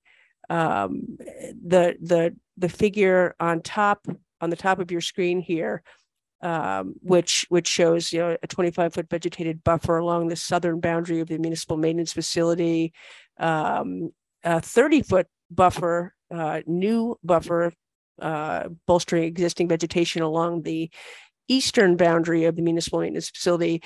and then also a 25-foot buffer to sort of bolster the vegetation that is currently exists within the state highway layout. We are committing to having those setbacks / vegetative buffers. So I mean, we're not just saying, this doesn't apply. We're just gonna build on every square inch of the property. We recognize that the town doesn't want to have to be looking at this from the municipal maintenance facility. Chairman King for the planning board was very clear that passersby on Route 25 shouldn't necessarily have to see it, and noted that the Blue Wave parcel further to the east has got a buffer in addition to the state highway layout buffer. And there actually, one more point, and then I will be quiet. Sarah, can you pull up the second page of the yes. So one comment that or one idea that the planning board's peer reviewer put forward and pushed a bit during these discussions, and some of the board members also raised the question, why is this a big deal? Why can't you just do it like the Blue Wave project, or one of the 4 Blue Wave projects to the east did it? And by which I mean, why can't you just put the 50-foot buffers around your project sites the way Blue Wave did? And our response, without any illustration, was, well, because the shape of this parcel really won't allow us to build the project and also have those 50-foot buffers, whereas the shapes of the 4 different Blue Wave parcel or Blue Wave project sites, and in fact the layouts of those projects are much more uniform. They're not quite as perfect as this rectangle that Sarah's pulled up here, but they were much more easily able to not have to fight the buffer or the 50-foot setback requirement, because they could have the same size parcel, 22.4 acre parcel like ours is, in this sort of very standard shape, and they could both have 50-foot setbacks and still have 982 panels. Whereas we, because of the shape of the parcel on which we're building, if we were to have the 50-foot setback imposed, would only be able to install the roughly 600 panels. So again, I mean, that's more than a third less. And perhaps Haley can explain this better than I, if you wish, but the impact on number of panels goes directly to generating capacity of the facility, electric power generating capacity of the facility, which goes to financial viability of the project.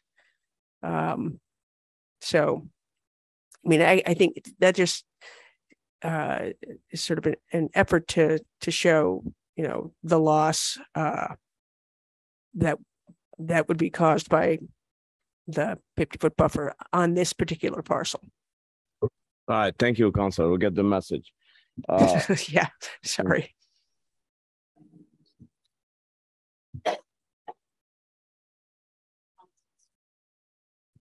Yep, no comments at this time. Jimmy, what are you? Who owns, what's the land? I know where the municipal maintenance department is. I know where the highway is. I know where the cranberry bogs are.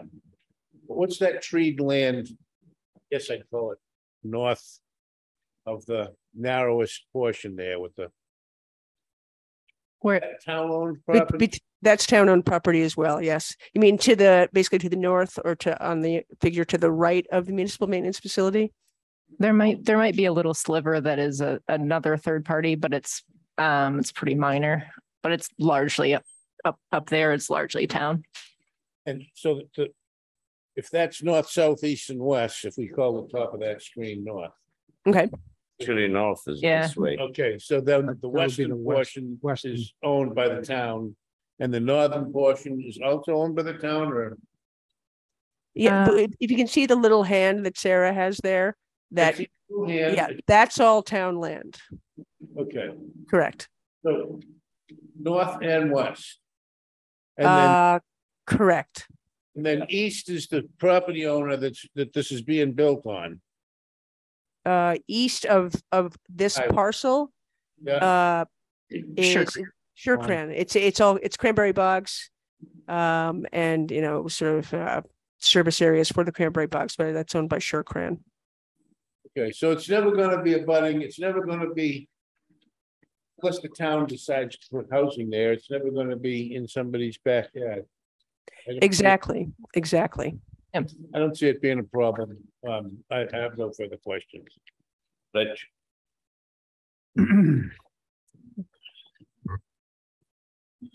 Well, I'm going to start out for the wildlife. There's not a lot of concern for the wildlife. There's already 2 huge solar fields that are up there that are not shown on any of these prints. Secondly, there's a corridor, well, not secondly, along with the wildlife. That 495 that runs up there, that 50-foot boundary needs to be there. Because there's a corridor for those deer or animals, coyotes, whatever you like, need to get through there. By that, they're going to cut it right off. And I don't understand why there's no activists here looking out for the wildlife and all these solar panels are going up. Secondly, I didn't understand what she made I couldn't understand her when she said that the landowner was going to look for something else if this wasn't going to go through. I believe Mr. Fletcher's done all right owning that piece of property. I don't feel that he's going to be hurting in any way if this doesn't go through. Taxes, I don't understand why that could be thrown in our face about making a decision when we'll get taxes some way or another. And Okay. all in all, I just, I don't feel that we should give any variance to the 50-foot setback at all in this situation. I'm familiar with the wildlife. I know where they run. They're just going to run out onto 495, hit somebody's car. God forbid it's one of you that are building it and you get hit by a deer runs into you and you get killed. So I do not believe that this is a very good spot, a good spot at all for an electrical panel. And that's my views on this.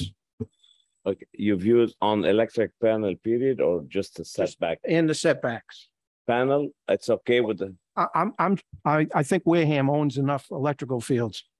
And we're already putting up with one that's gonna take a bunch of beautiful land up on Farron Hill Road, which I'm not a big fan of, but I'm not in favor of giving them a variance of the 50-foot boundary.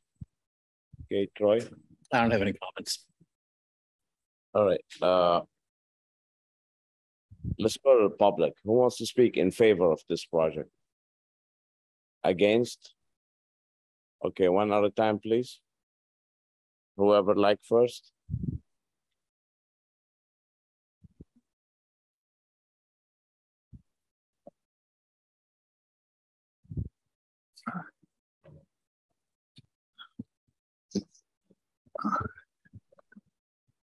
Good evening. My name is Barry Cosgrove.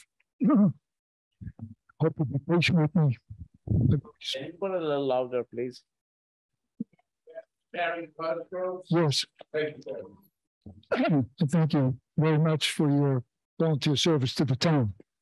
And who do you represent, sir? Yourself or? Myself and 15 other Wareham residents, and I have their names and letters right here to present to you. So I'm going to try to condense 15 people's comments as succinctly as I can. We urge that this variance request be denied.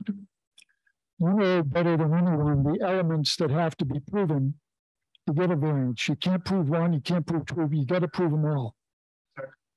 Right. Well, I apologize. Is that better? Okay, I beg your pardon. First of all, astonishingly, What the petitioner is asking you to do is to say that we have a very valuable setback requirement from abutting lots in a residential area. But they're saying it doesn't apply because the abutting lots are in the same zone, which is like saying you take a pizza out of the oven, all the slices are side by side and abutting, but just because you put them in the same box, now all of a sudden they're not abutting. Earlier, one of your members made the point about opening Pandora's box. Imagine what's going to happen when somebody gets their hand on a decision that says, oh, there's a setback requirement related to abutting lots, but if we're in the same district, it doesn't apply. It's in collision with common sense. The 50-foot setback is there for a reason. The notion is that you don't want an industrial application too close to residential lots. And what's proposed here would nullify this pivotal town bylaw, and it would arm, going back to Pandora's box, it would arm every solar applicant with the precedent to come in and say, no more 50-foot setback for anybody. This would substantially derogate the purpose of the bylaw. And the eligibility for a variance requires proof that it would not substantially derogate the intent or purpose of a bylaw. Also, the gentleman made the point about the setback from Route 25. I guess it's 495. I still call it 25 because of forest life, wildlife. Anybody who's driven north on that road knows the sun in your eyes on that section is brutal year round. It's brutal. Now you're going to add solar panel glare right off that highway to the equation. And then there's an exit right there, as you know, if you want to exit to get on 195. This would be a substantial risk. Second, the question is, does the desired relief cause substantial detriment to the public good? If you look at the map here, the question was asked, who owns the land? The town owns the land.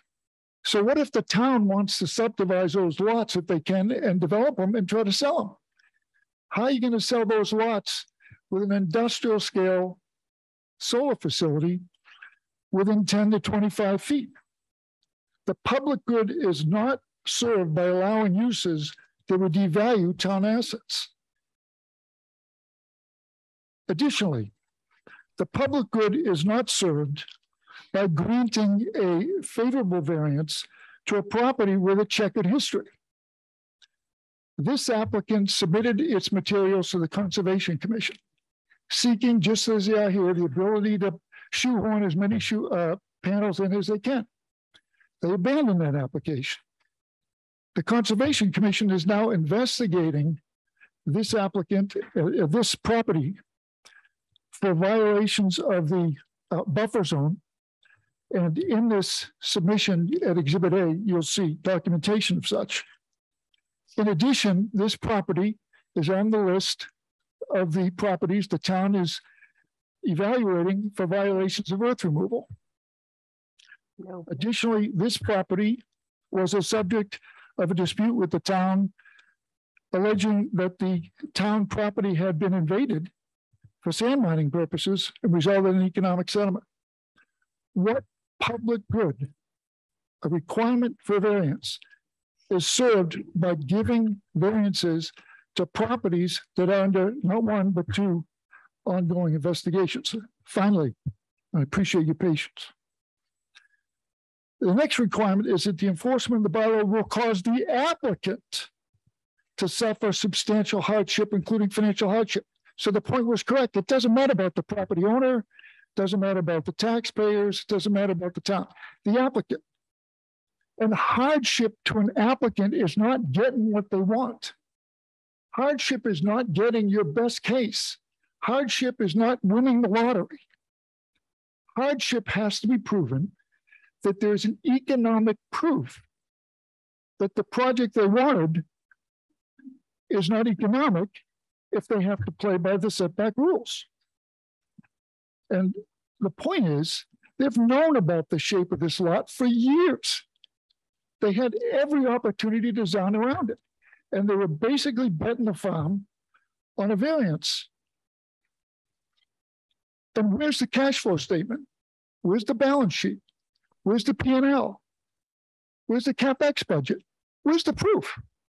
If I come in here and tell you I'm going to not make money or lose money, so shouldn't I have to prove that? Not just say it?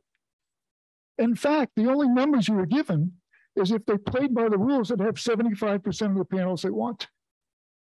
Not too bad.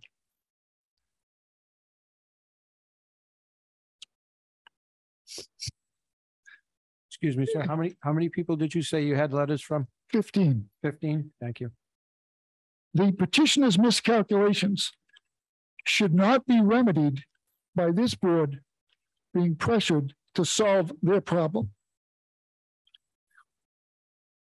The petitioner's variance application fails all of the required tests, and we respectfully request that it be denied.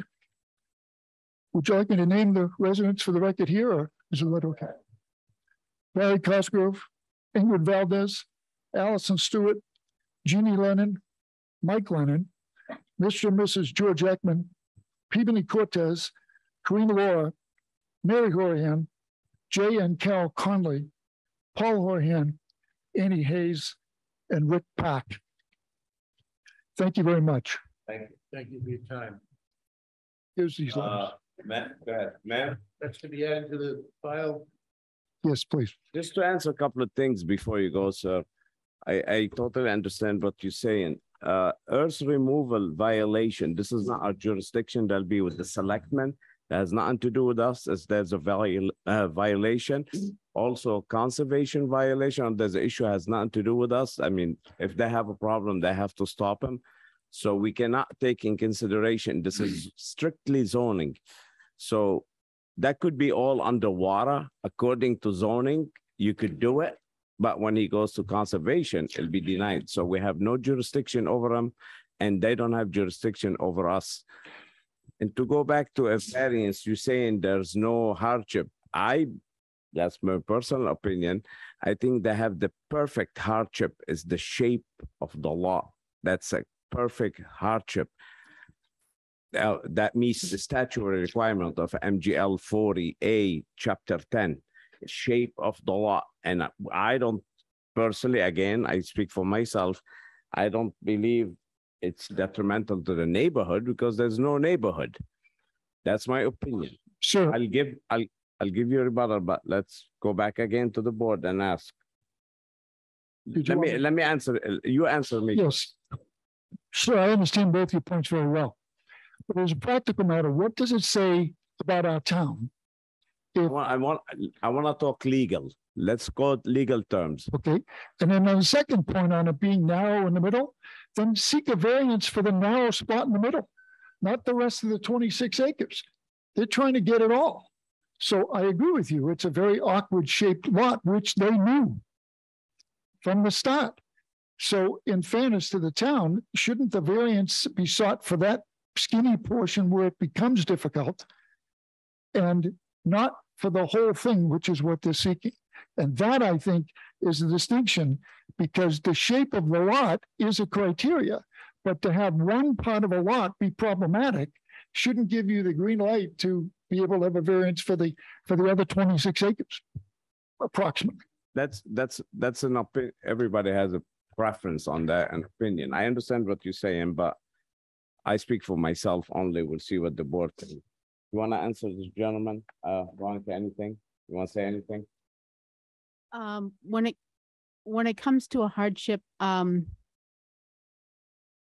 don't think it's a hardship as well, because they're still able to put a solar field, just not as many panels as they want. It's not like they have a lot that they, are trying to put a house on, so we allow setbacks so that they can get the house on the lot. They're doing what they want. They just want more. So to me, that's not a hardship. Jimmy. So I've got a couple things rolling through my head. I heard the bit about the setback on the narrow part. I also heard my fellow board member talk about the wildlife, and he used a term something about a path so, that's influencing my thinking. I guess is all I can say. I personally am an advocate of solar panels. I think I'd like to see as many squeezed in as many places as possible, just because I think it's a step in the right direction. That's kind of moot to this application. So maybe there is a middle ground here, is all I'm saying. That I don't know that we want to kill the project, but I don't know that they need to get 100% of what they're asking for at this point. Remember, they've told you 75% of the project fits without the variance. So I don't see how you'd be killing the project. I want to make sure we If have. I may, oh, Bailey, please go ahead. And constantly, you gotta wait a minute. So. Okay. You want to answer the gentleman? Comment? Oh, I'm on his side. Okay, Roy? I tend to agree with Veronica and with Rich. I really have an issue with, we just did this whole bylaw thing for the zone for solar for a reason. And if we keep changing it, I don't want to see more people coming before us looking for something that they don't really need. I totally understand. However, the bylaw was done quick. It was done unfair. And you have to pick something. I always say in solar panel, you have to pick something. If you don't want fossil fuel, you gotta take the trees. If you don't want gas, you have to do solar panels. You can't have the pie and eat it. I want gas and I want it. You want them both? I want it all. Why not hybrid? Okay. But I think everybody get a shot at it. Why is just electric? Believe me, I love gas too, but whoever writes the electric vehicle, I don't. I won't. I know, me too, but all right then. Right. I don't like electric vehicle myself either, but what I'm trying to say, whoever writes the bylaw, if you want to call it tree huggers, I admit I'm not one. They want the trees and they don't want fossil fuel. So how you gonna achieve this? If you notice now the federal government just passed a massive law. So if you went up in an airplane and you flew over this area and you looked at the amount of open space, wide open, where you wouldn't have to cut down one branch, let alone trees, and put in all sorts of solar panels, this is as good an area as any place on the planet to do that. But instead, we're doing the opposite. I didn't come to debate solar or non-solar. I came to address this application. Okay. And your point about the solar bylaw being rushed or hurried, let's not let there be any mistake. This side of the bylaw that's applicable here has been around for a long time. This isn't the one that's waiting for approval or not. This has been around for a long time, and very smart people, for some reason, said, hey, look, 50 foot is right for this. Well, I disagree. I think the people who wrote the bylaw were very unprofessional. I went to that panel and they were but that's besides the point. It is a bylaw and I agree with it and we're not going to argue about it. Right. However, why do you think the shape of the lot does not dictate a hardship?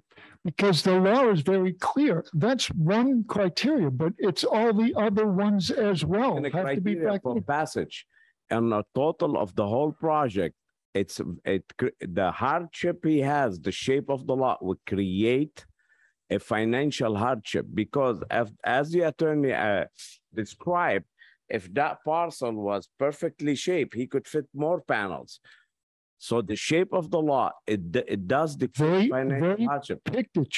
And if I may, it's not about him making money or her, I don't know who owns it, making more money or Mr. Fletcher, he's mentioned his name, making more money or less money.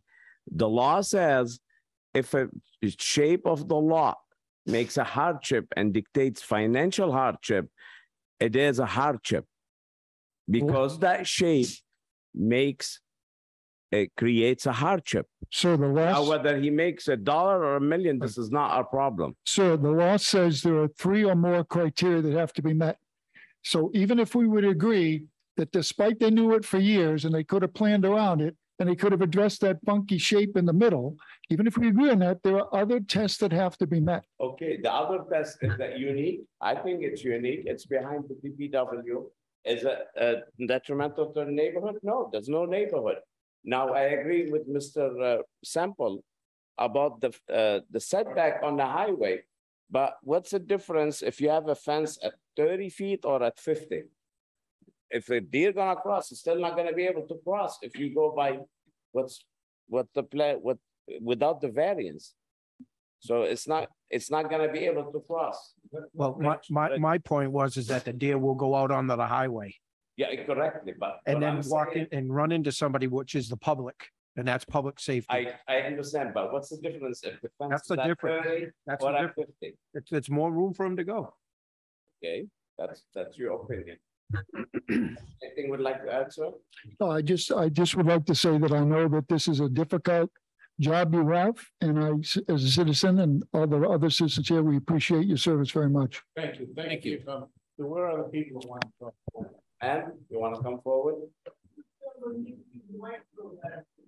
Which two? Jim and Both of Nazir. me and myself? All right, ma'am, would you like to come forward? Is that better, Bob? Okay, I'm sorry. gonna keep Bob happy. They're slow learners, Bob. Uh-oh. Hey, watch it. All right, ma'am, you name and address. Let's try the mic. My name is Annie Hayes. I live on 52 Farmers Lane. Is that good? The mic? Yes. Good? Okay. Farmers Lane is West Wareham, West Wareham, yes. yeah, on the back side of Faring Hill. And first, I want to thank you for speaking for wildlife. And your concern or your question about where do we put the solar, I've put 3 sets of panels on rooftops, and I love them. They're great, but I wouldn't cut down the forests I have or on my land, the trees on my land. I plant trees so that we can have both. And if we keep doing projects that cut down the forests, then there's no incentive to do it where it's right. And I want to say that when I first started learning about solar on large scale developments, I would have looked at that site with the sand, thinking, of course, it must be a quarry of some sort, sand mining, and that's the degraded land that we're talking about putting solar on. But I've learned a lot since then. And I know buffers are not only to have visual screening, but to protect the adjacent land. And I am also concerned because there's been mining there and it's down to sand, the word buffer, now this may not be your domain, but the buffer between the aquifer and whatever is on that sand, the solar panels, is gone. The forest was the buffer. The forest is the perfect buffer for our water. And we better do something about our water because it's becoming more and more vulnerable. And sand permeates, you know, a kid on sand pours a bucket of water, whoosh, it disappears. It just goes right through and it goes to the water, the aquifer. And we're very fortunate to have it. It's our sole source of water for, I think, what, 80% of the town. So just imagine, and we had a little bit of a taste of it. We had a drought, and that drought affected the aquifer. There's a person on the select board in Carver I was speaking to. Back in 2016, they had a well that was dry and they didn't have anything to compensate. What did they do? He said they crossed their fingers and hoped the public wouldn't notice. Lots of issues. So let me talk about why I'm concerned about what's on that sand. This, I understand, is a first solar panel project. Is that correct? At this point, that's what's planned. Yep. And First Solar has cadmium telluride as its semiconductor. A person that represented First Solar, which is used because it's not an expensive process. The materials are rare, but the cadmium comes as a byproduct for another process. But the guy who was representing First Solar, the doctor chemist, said that it has low solubility. It's not easily soluble. And he was trying to convince people in the desert where they're putting in a 3.7 million cadmium telluride project, and the people wouldn't have it because cadmium is one of the 6 most toxic metals there is. So this fellow, the chemist for First Solar, said it is impossible, nearly impossible. It's very difficult to separate the cadmium, the telluride, so that it could leach out. And besides, it's very nicely sealed in. Well, so since that time in 2012, there are many studies, and I have 2 here that I'll leave with you. One is by the University of Stuttgart Institute for Photovoltaics and the Institute for Sanitary Engineering, Water Quality, et cetera, also Stuttgart. This was done in 2015. Another one is done in 2017, but they both point to the solubility of cadmium telluride and the ability of it to leach out of panels. And they didn't do the 1-day test, which had been typical. They did the 3-month test. There's one that I know of that did a year test, because these things are going to be there for how many years? 25 at least. I don't know if there are any renewal of the lease in this project. They're going to be there a long time. And we know that the weather's becoming more extreme. You have 105 degrees, and then you have -10. And this is just a human sealant around these panels. You know, it's man-made. The back sheets are also vulnerable. And when the back sheet starts to have UV breakdown, it can crack and precipitation can get in, and there can be leachate of that cadmium telluride, and it can go right into the aquifer. So we're talking about a perimeter buffer. I'm talking about a base buffer. And I think we have to start talking about that more. It is so critical to our survival. Well, with all due respect, ma'am, this is not the place to talk about I know. this. I know. We want to stick with zoning here. Let me do one more thing about zoning. I have some acreage. What is going to stop me from making a lot that's something like that shape on my acreage? I'm in a place where maybe the neighbors won't see if there's only 10 feet, if I get the variance that I want, because it's going to be a hardship for me if I don't get that variance. I'm not going to be able to put the panels where I want, because I want it to go around the barn or around the wetland or around the this or around the that. What is going to stop this variance from coming back to haunt you and all of us? Why isn't that a hardship for me if I can't get what I want? Well, right now, what's before us is what's before us. I don't know what's coming tomorrow or next month, or what kind of plan you have or plan to have. So this is not what's before us. I understand. Thank you. Thank you very much. Thank you for your comments, ma'am. Anyone else? Thought I saw another hand. Yeah, come on up, sir.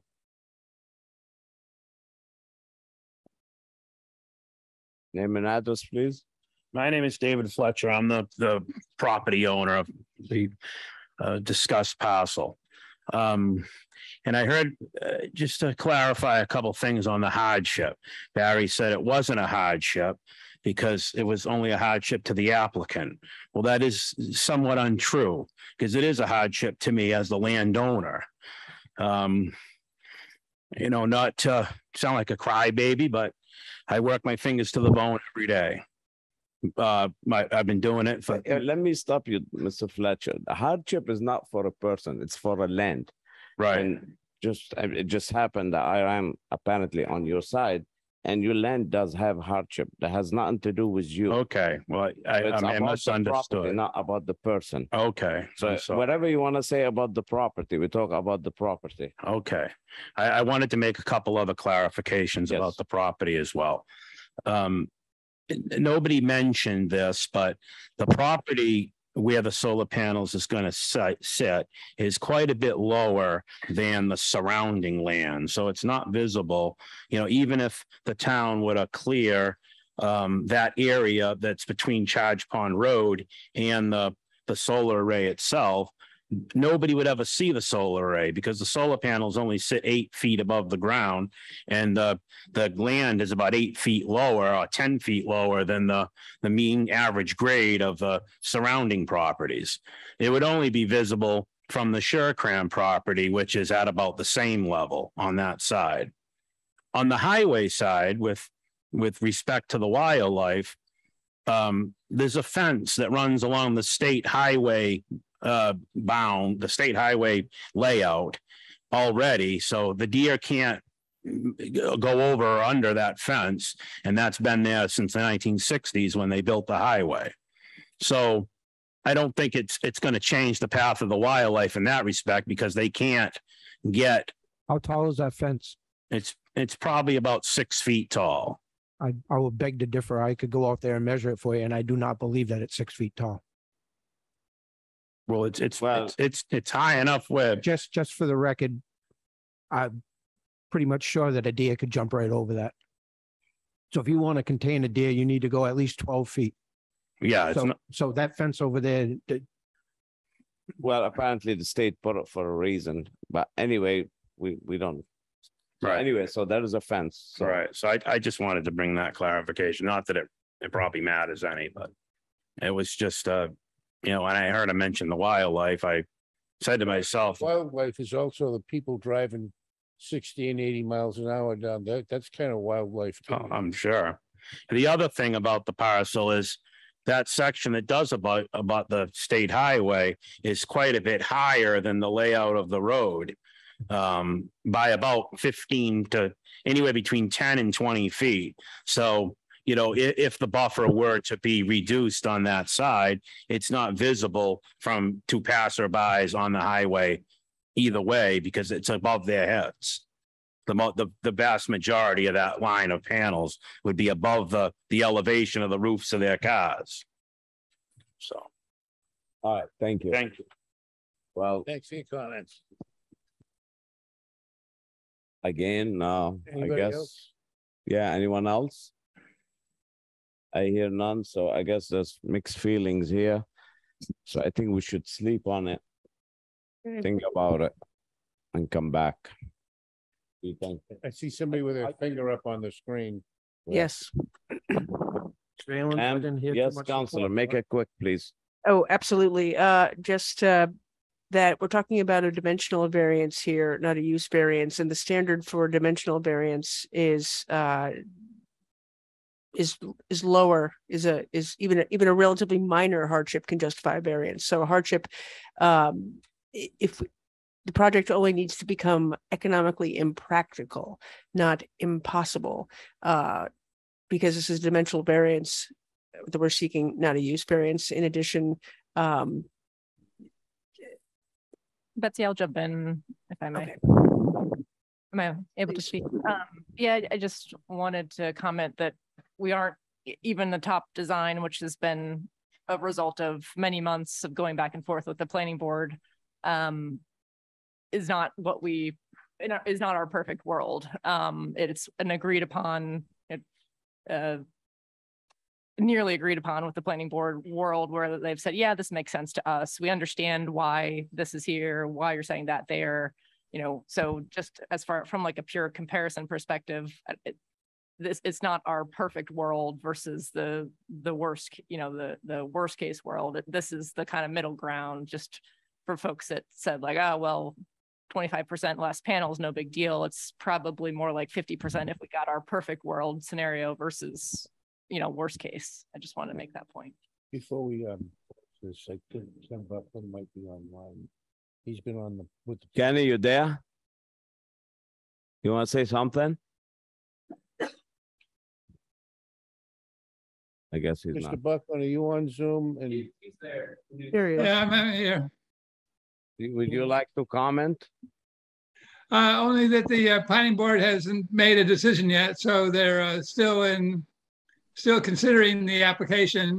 One of the things they had to do, though, was to have this variance approved before they were to finalize their consideration for the current plan. It's that you see there before you. Very good. Thank you. Well, I have to say something, maybe I shouldn't, but unfortunately, this applicant paying for a penalty for Fairing Hill project because everybody against Fairing Hill project, which I agree as well. I went to that board who did that bylaw and I suggested not to go in R60 or R45 or R30, be on a district such like this one and Boggs that would fit this criteria. For some reason, somebody liked the R60 and the R45, and which is, I totally disagree against it. I disagree in the industrial park because it's taken our residential land and taken our industrial land. Parcel like this, very hard to be a residential. So this is the perfect location for panels if you want to meet halfway. So I wanted to say, you're getting penalized because Fairing Hill project, Fairing Hill project is a very bad project. And the land trust, I believe, some trust wanted to buy this project and the owner was despiteful, didn't want to sell it to them. And they were giving him full price. I was surprised. They were giving him full price. I think, and I think this project should be denied because he was getting what he wants from I don't know what it is, Wildland Trust, Open Space, and the guy didn't want to sell it. So this gentleman getting penalized because Fairing Hill project. But that being said, let's get a motion to continue. Yeah, I'll make that motion. I have a motion to continue till the 28th. Do I have a second? Second. Second by Troy. All in favor, say aye. Aye. Aye. Aye. Aye. Opposed, Denied. abstain. Denied? Yeah, You don't want to she continue? doesn't want to continue. Okay. All right, so but it's continued. It's continued. All right, we'll see you on the 410. 28th. Thank you very much.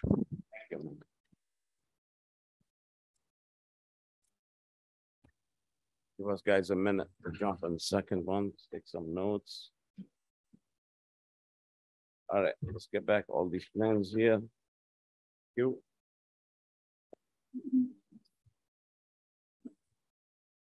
Yeah. I just wanted to get.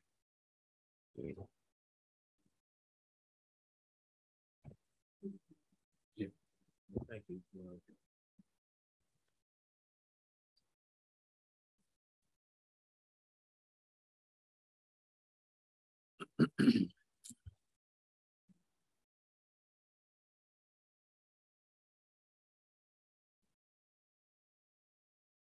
All right, next continue public hearing 29-22 Joshua Diolene, special permit on Cranberry Highway.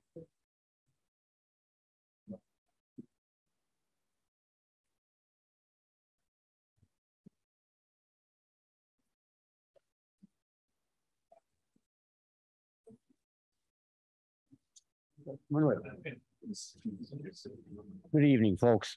My name is Robert Perry and I represent the applicant here. Good evening. Your name, sir? Joshua Diolem. Okay, very well. I guess the note has been read into record last time, Councilor, right?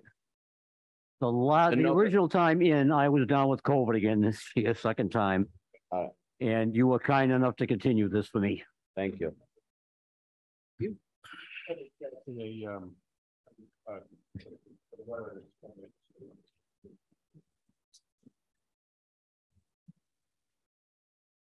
Getting both sides of the, Is that the letter from Mr. Conti? yes. Okay. I think they all should have a chance to have it in their hand. I don't disagree by any means. I agree with you. It's something.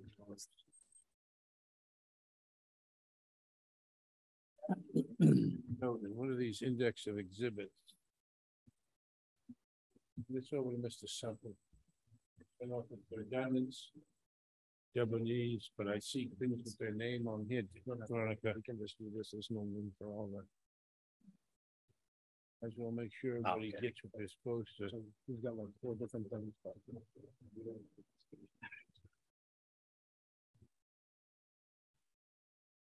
Made my stack smaller anyway. Everybody have one?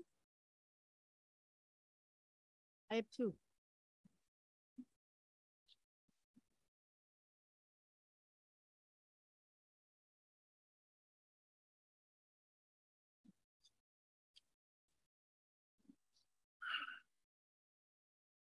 Oh, Troy, I have yours. It has your name on the front. Ah, He's okay. got sample. We're all good. All right, let's hear it, I got- council. All right. All right, before I begin, I do have a couple of additional photographs I'd like to give to you, if I may. Okay, looks all the same. And I will show. Tried me earlier. I like pictures. I'll be quiet. Oh, okay. This one is too. Yeah, 2 complaints. Thank you. Huh? Can't speak, you'll get yelled at for not speaking into the microphone. Thank you.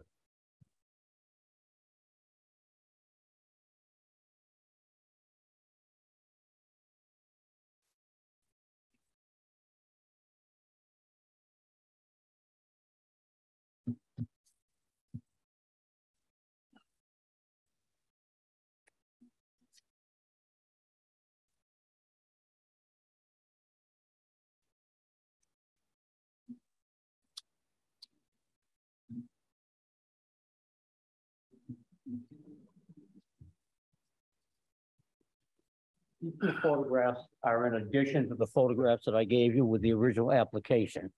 And I give them to you because I want to let you see what my client has been doing to improve the property and to create a buffer. He's a young man in business, very small business, an automotive business, and he's looking for a special permit as required under the bylaw in order to conduct this business at the property he purchased a little over a year ago at 2618 Cranberry Highway. He has tow trucks. He does towing on a small scale, 2 ways, one for customers and one for himself. He will buy a vehicle, bring it back, and end up pretty much junking them at a higher price than he bought them for. He also ends up, like all tow companies, with vehicles that he gets called to tow and they just never get picked up.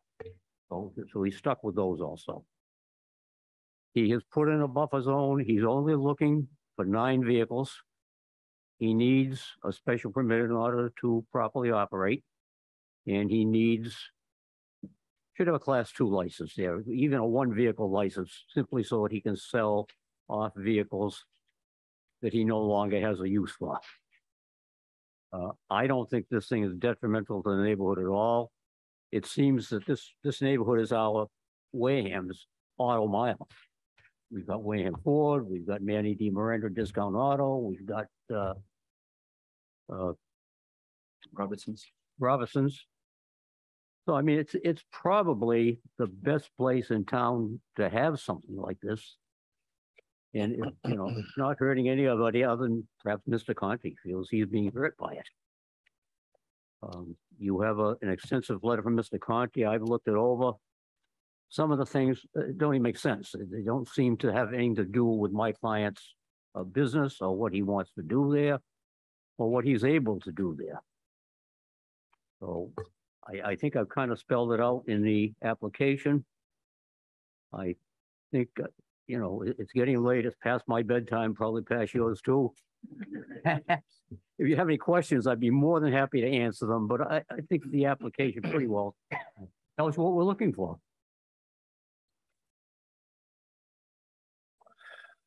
All right. So how many bays that garage is? The garage is basically 2 bays, it looks like to me, in an office. This garage, And that was on the property when he bought it. that's the neighbor. Well, what are you looking at? We did give you a picture of a garage on his property that was there when he bought the property. Right.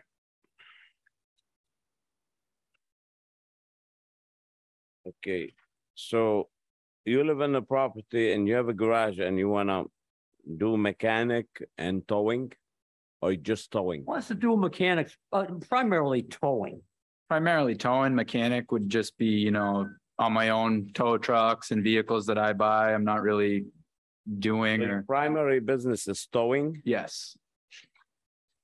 As Towing- Mr. Conti points out, his father is right next door and has operated for probably 20 years, a repair facility next door. All right, but let me iterate again. Go ahead. Primary business is towing. Yes. Towing in on a strip commercial is not allowed. It's only allowed in residential and industrial. It's not allowed use. You're gonna need a variance.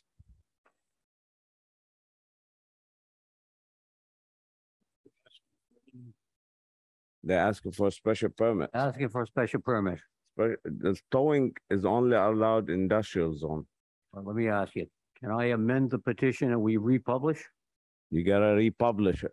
Yeah, I don't have a problem with republishing it. I don't want to refile it because it's commercial and it's a lot of money out of his pocket, in the pocket. I understand. I don't have a problem whatsoever with amending the petition and, you know, republishing. I think we publish in the Wareham Week. Can somebody look at the bylaw, just make sure I'm right?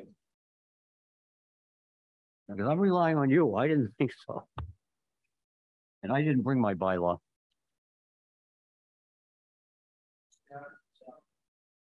We're not looking for junkyard. We're not looking for salvage.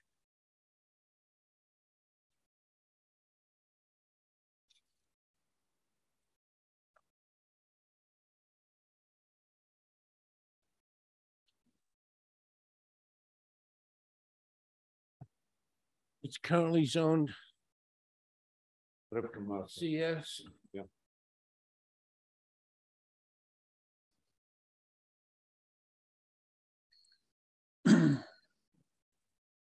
I believe that would be motor vehicle service. Say it again, Ken. I thought it was myself. I mean, I thought. I believe that's motor vehicle service, which is a special permit from the zoning board in the commercial strip and the CG, the commercial general district as well. Yes, Ken, I understand. That's why I iterated. He wants primarily towing, not auto repair. So that's why I iterated in a question twice. Auto repair is allowed use, but towing is for industrial park only. Towing is separately listed in here. Yeah.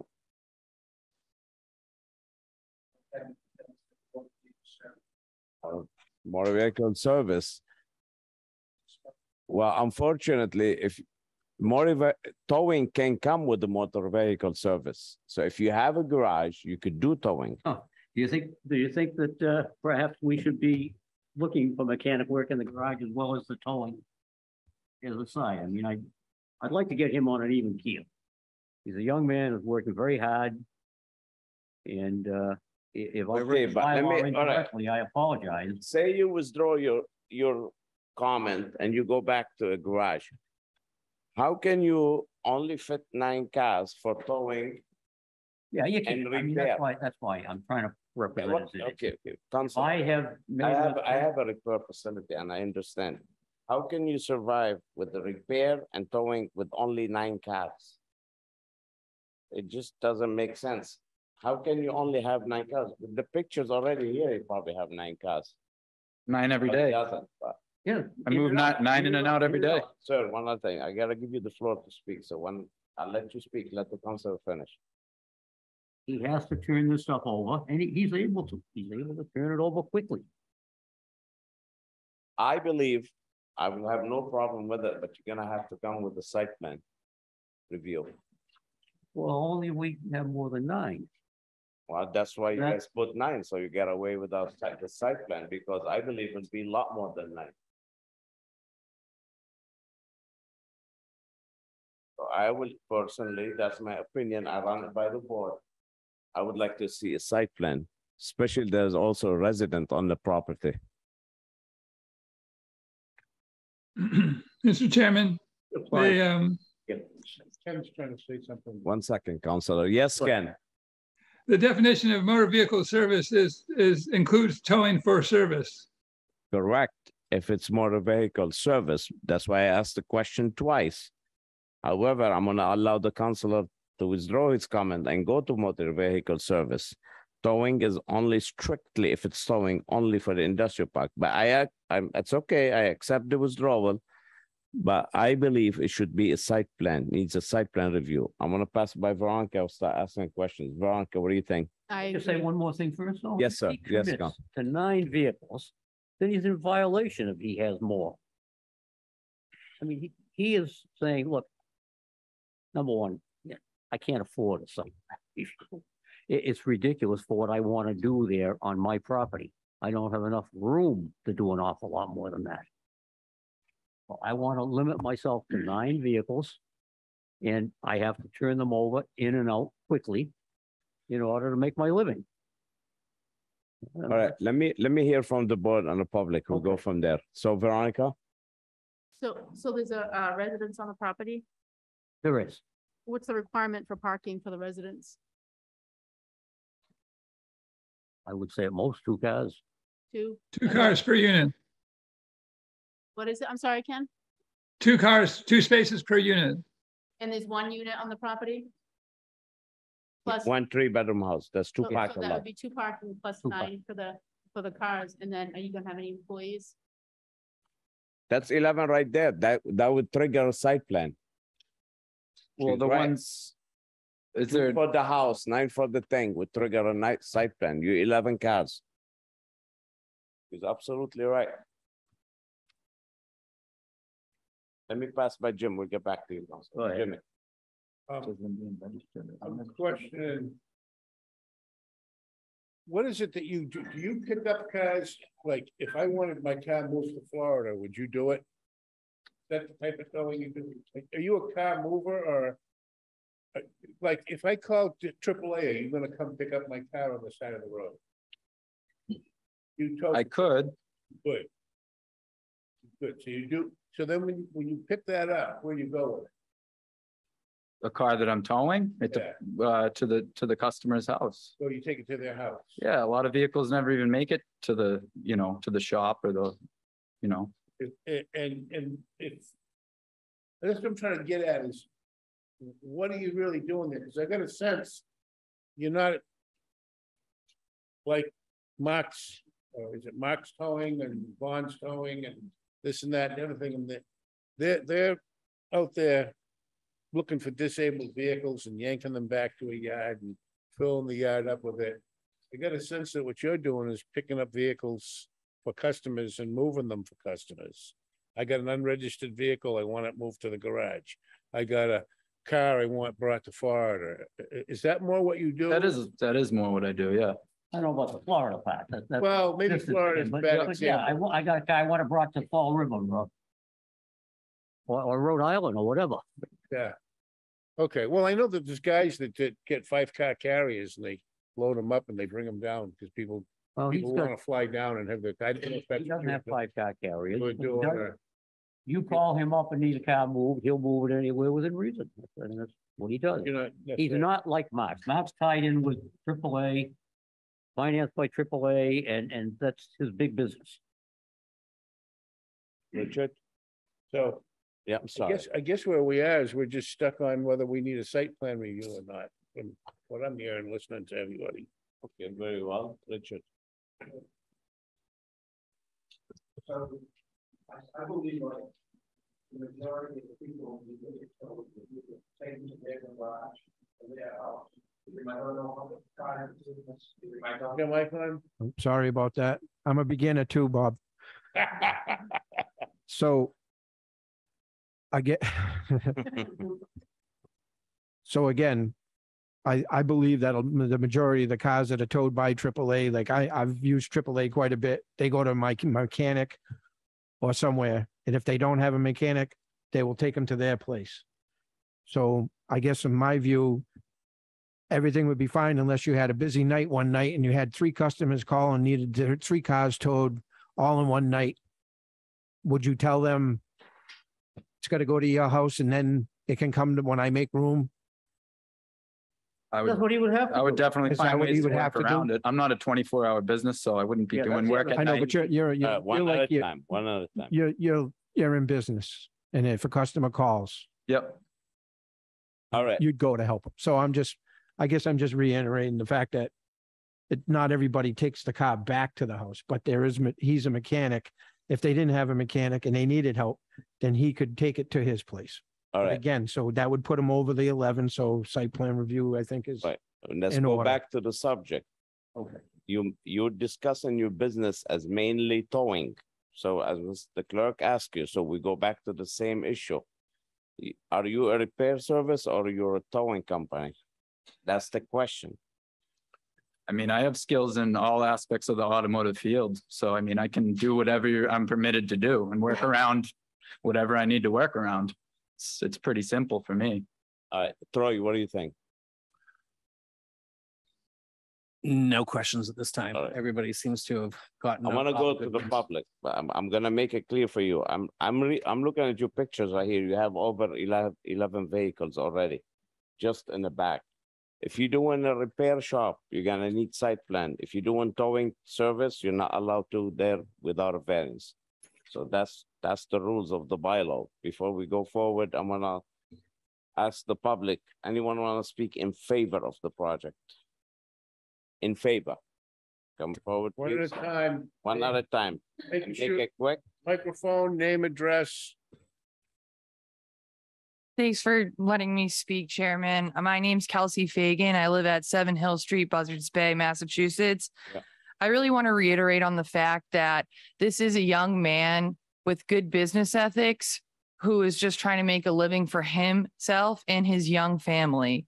I've only witnessed Josh have good business practices. My Jeep has broke down many times during the day and he's been there to help me.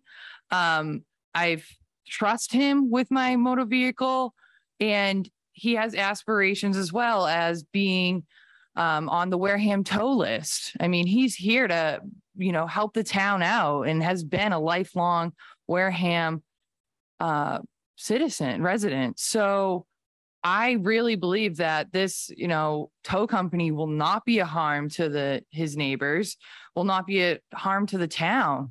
I mean, it's on a commercial strip with another auto repair shop next door, Robinson's car dealership. And then again, it's just, is the town going to be supportive of young people trying to make a name for themselves and really carve out their own niche? So I think within our town too, we have huge players that are kind of in control of this business, and Josh could make a good impact. So that's Okay. what I'd like to say. I'm in favor of I it. have no doubt he's a great mechanic and a nice guy and everything, but special permit or a variance, as I said before, it goes for the property, not for the person. It's the merit of the property. I'm sure he's a great, nice guy. He seems to be a fine gentleman. I'd like to help him, but there's merits for the project. But thank you for your comment. Yeah, I totally agree with you. I've worked on an assessing department for 5 years. I understand, but it is a commercial zone, and I believe that it's best to rule in his favor, but that's just my. Thank you. Thank you. Next one in favor. Name and address, sir. Excuse me. My name is Manuel Silva. I reside at 26 Osborne Ave, West Wareham, Massachusetts. I'd like to speak in favor of the petition. I don't see how it could possibly be any detriment to the neighborhood. The property to the right is commercial, the property to the left is commercial. And all around that general area, it's basically auto mechanic related services. So you know, that's how I feel about it. And I think he should approve his petition. Thank you. Thank you. Thank you. So who else in favor?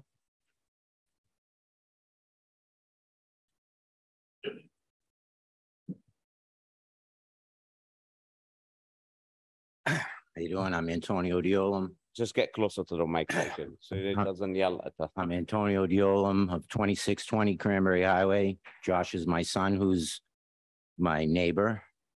I am his abutting neighbor, and I am all for him trying to raise his family in this town like I did for the last 30 years. Raised 3 kids in this town, and they all live here and pay their taxes like I have, and he's trying to do and raise his family here and run a business in the town just like I did. Because I totally understand. Thank you for your comment. Thank you. Who else want to speak in favor? Now, against, who, favor? Still got in favors coming up. Favor, sir, come through.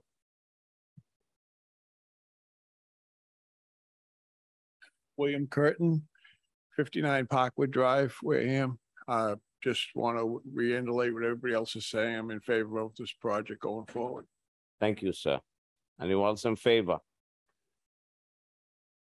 Come forward, please.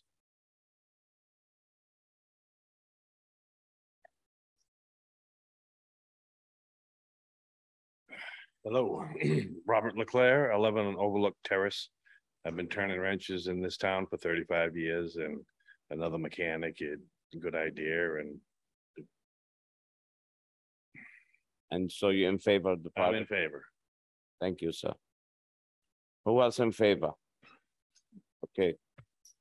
Name and address. Yes, ma'am.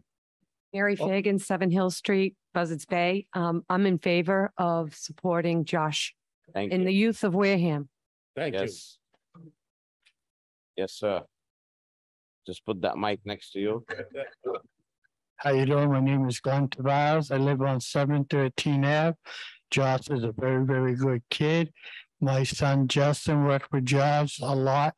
He helps a lot of people, and I hope he gets this. Thank you very much. Thank you. And I'm sure he does help a lot of people. Who else want to speak in favor?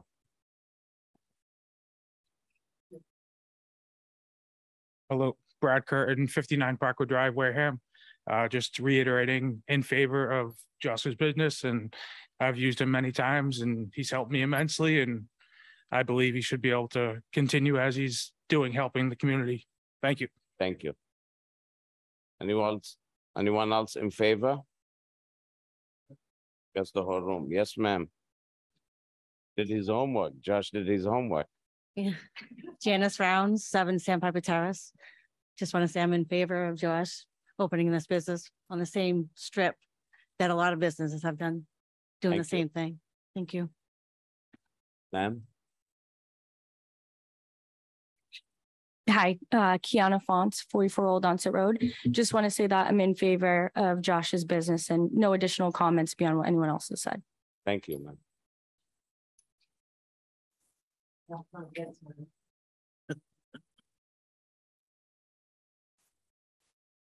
Still awake? Stephanie Davis, 17 Marks Cove Road. I actually own a repair shop in Halifax, Mass. And I am very familiar with the business that his father does work for us. And Josh has towed several vehicles to Halifax where and I'm very familiar with the property. He's done immense improvements around that. And I mean, we all know this is the auto mile in this section. And I think you should probably give him a fair shake. And he turns cars around so fast because he's young, you know? So good luck, Josh. Thank you. Good luck. Thank you. Who else in favor?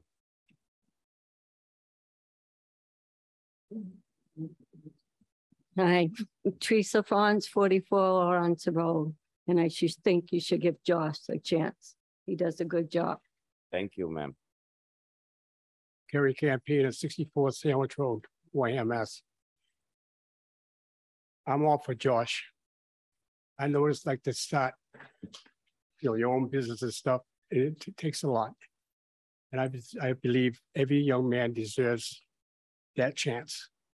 So so I believe we should just give him that chance for him and his family. Thank you. Thank you.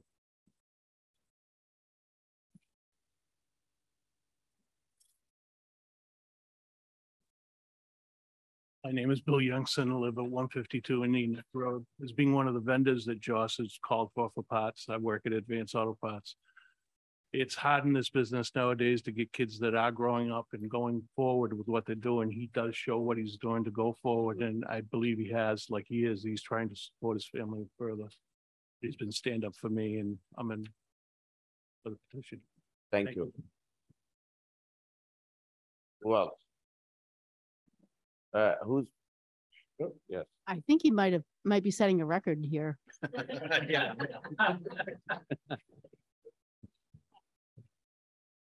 My name's Therese Leclerc, 11 Overlook, East Wareham. And I think it's in a perfect spot for what he wants to do. I don't think it's an issue. And obviously he's got a lot of support from the town. And I just, we definitely think it's in a perfect spot in the right zone, but it needs work. You can just say, okay, this is a permit and start throwing cars. But thank you for your comment. Thank you, sir. Who else? Now against. Anybody here to speak against?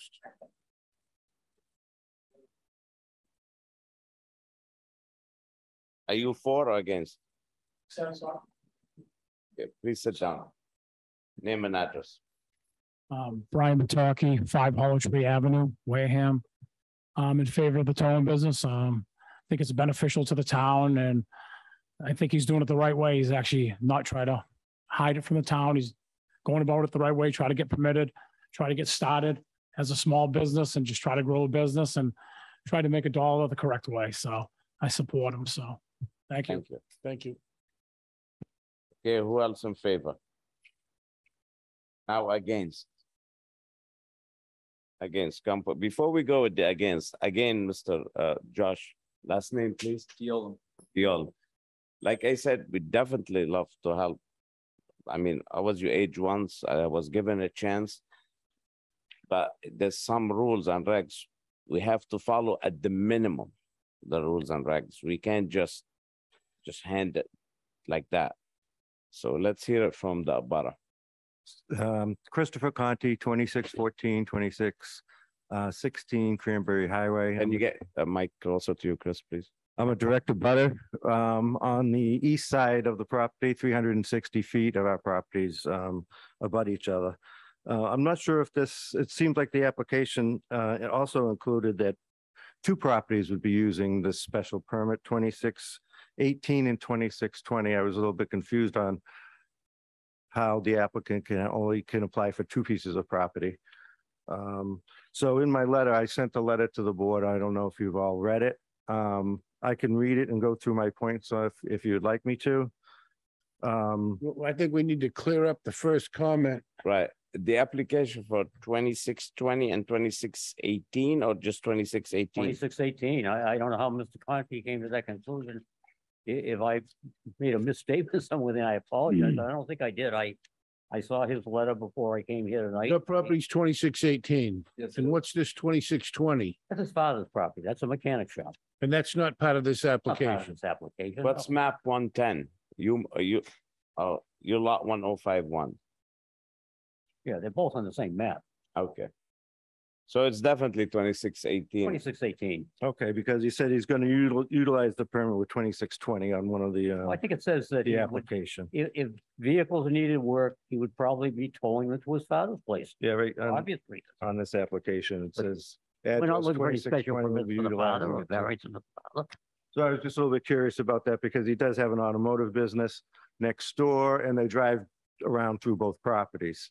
So they seem to be utilizing both of the properties for the business or for that business. So I guess my letter included 2620. I mean, his father has an automotive business there since, as he mentioned, 2007, a long time. He doesn't have a special permit, which he needs one. Who are we talking about? Are we talking about? Well, 26? Counselor, if you allow him to speak, then. Well, but he's not speaking to my client's property with all. So, due okay, I'll respect. speak on that property. There's many violations on that property, according to our bylaws. If we look at our bylaws, 320 principal use, motor vehicle service, a motor vehicle sales. Seems like they're operating a junkyard, a salvage yard. They have an illegal two-family dwelling.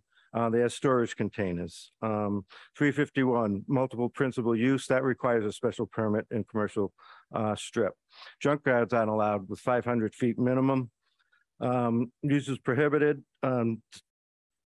Destructive of our property values. They're over there vacuuming, pressure washing all the time on vehicles. They're spraying vehicles outside without the proper facilities. They're selling vehicles with leaky tanks, gas tanks. 371, open lot of storage of junk. 530, ungaraged motor vehicles. I've seen as many as 20 vehicles on the property. They need a variance for their two-family. No Title V was done on the property since they bought it. Let's see. Do we really need another principal tow yard in our town? There's usually That's 12. irrelevant. There's usually 12 to 20 junk. If it meets the criteria, they. There's usually 12 to 20 junk and used vehicles. This is not a, I comment back, you said, do we need another tow company? Right, I know. That's irrelevant. It is irrelevant. They have 12 to 20 junk vehicles parked in the yard. They had 4 flatbed tow vehicles. 2 of them they removed from the property. He's got his employees parked vehicles and now a multifamily. So I would definitely say this requires Article 15, a site plan review. The safety issues with tow trucks entering in and out onto Cranberry Highway. They always seem to drive on the curb. I don't think their curbs are, they have enough roundness for a flatbed tow truck plus a tow behind vehicle onto that. I attached some pictures. I don't know if you saw them. There's always stopped in front of my house. I have people pulling in my driveway. There's tow trucks always on the side there. They're loading vehicles that he sells for people there. I think it's unsafe for Cranberry Highway there. There's a safety issue. I don't like the salvage yard business, which I think I showed you a bunch of pictures with that. There's also Facebook Marketplace ads saying, you know, tell me what you need, I'll pull it off a vehicle and sell it to you. According to our bylaws, 1461, the Board of Appeals shall not approve any application for a special permit unless it's found that in judgment, all of the following conditions are met. One is the use as developed would not adversely affect the neighborhood. This tow business junk salvage yard definitely affects my neighborhood in a negative manner. The specific site is appropriate for such use or structures. This is not an appropriate location, but especially with all the surrounding residential homes. No nuisance or serious hazard to vehicle or pedestrians. As I said, they're going in and out of the Cranberry Highway. There's, you know, bound to be an accident sooner or later. Adequate and appropriate facilities. The building that they have there, I don't even think they can pull a car into each one of those bays, any one of those bays. That's why they're working all outside. It is detrimental to my neighborhood. Definitely make my property's value go down. He's probably a great guy and all that. I have no problems with him doing something that is allowed in our area. But I would ask the board to deny this special permit. And if you do wish to consider the application, I would definitely like to see a site plan review. And I guess that's my point. Thank you. Thank you for your comments. Anyone against? Anybody else opposed that wants to speak? All right. You want to comment, Counselor? Well, I mean, I've gone through Mr. Conti's pictures. He's got pictures here that don't even make sense. They don't seem to apply.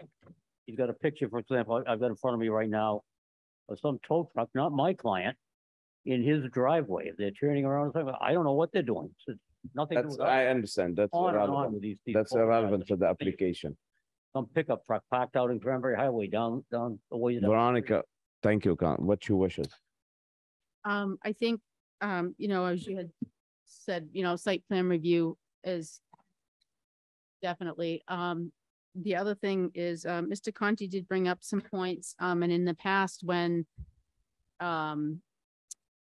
points are made about, nonconformity and doing things, that haven't been approved, we do look at that before approving an application. So those are some things I think that need to be addressed. But other than that, I don't have any comment at this time. Jimmy? I'm thinking, I keep hearing the word site plan review. When we say site plan review, are we talking about a full-blown engineered drawn plan of the property and lighting and landscaping and drainage and curb cuts and the whole 9 yards? radius? Well, what's he gotta do to avoid that? I Pardon mean, me? that's a huge cost for a little operation like his. It sounds like as long as I'm under the limit. Get the microphone so It sounds like as long as I'm under the limit of vehicles, I'd be okay. But you're not under the limit. But I can be. Yes, you gotta cut to 7. I mean, that sounds like the only issue. Working with?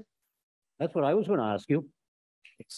I mean, I didn't think the 2 vehicles for the house, registered vehicles, counted in what we're doing on a special permit under, as I read the bylaw. Now, I may have read it wrong, and, you know, you're more an expert now than I am. all right.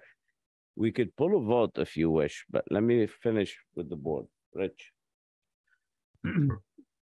Well, I do believe I'm on Veronica's side as far as the making a record on how many people came in for one project. But I did hear everybody saying that he's a great mechanic. I didn't hear anything about towing. So he's here for towing. He's probably a top-notch mechanic. I have not met him. Hopefully someday he'll help me out, but all I heard was mechanics. So again, he's here for towing. Sounds like he's going to be doing both. Troy? I agree. Is there any way to enforce the stipulation of how many cars he has there? I mean, how would we enforce something like that other than site plan review? No. Well, site plan, you're still gonna end up with a maximum number of cars, which you could violate. I've got cases in other towns with facilities similar to this. And, you know, the building inspector stops out monthly at random and checks them. Can I make I'd like to make a suggestion to you. You look at it this way, by doing a site plan review, you can add a lot more cars legally. You're limiting yourself and where your business can go with this presentation you put before us to try and kind of slide under. If you do it how we're requesting it, this opens up a lot of options for you in future progress, because then you won't be stuck with 9. You could probably put 30 cars in there. I don't need to. I understand. I mean, there's no saying we wouldn't be back in a year with site plan review of these. Yeah, why don't I have the opportunity first to go with the 9 and then we come back next year if it, you know, if I think I need to expand? What? If you want to go that way, we'll pull the vote. If you don't like the answer, if you want to vote? Yeah. Well, I'd like to hear what everybody's position is. I mean, well, you I'm heard? gonna do whatever the board wants me to do to try to help this kid out, okay? We'd love to help him. I hate to have him spend the money for site plan review. We don't have a minor site plan review anymore. I don't remember the last time we had it, what, 25 years ago, 30 years ago?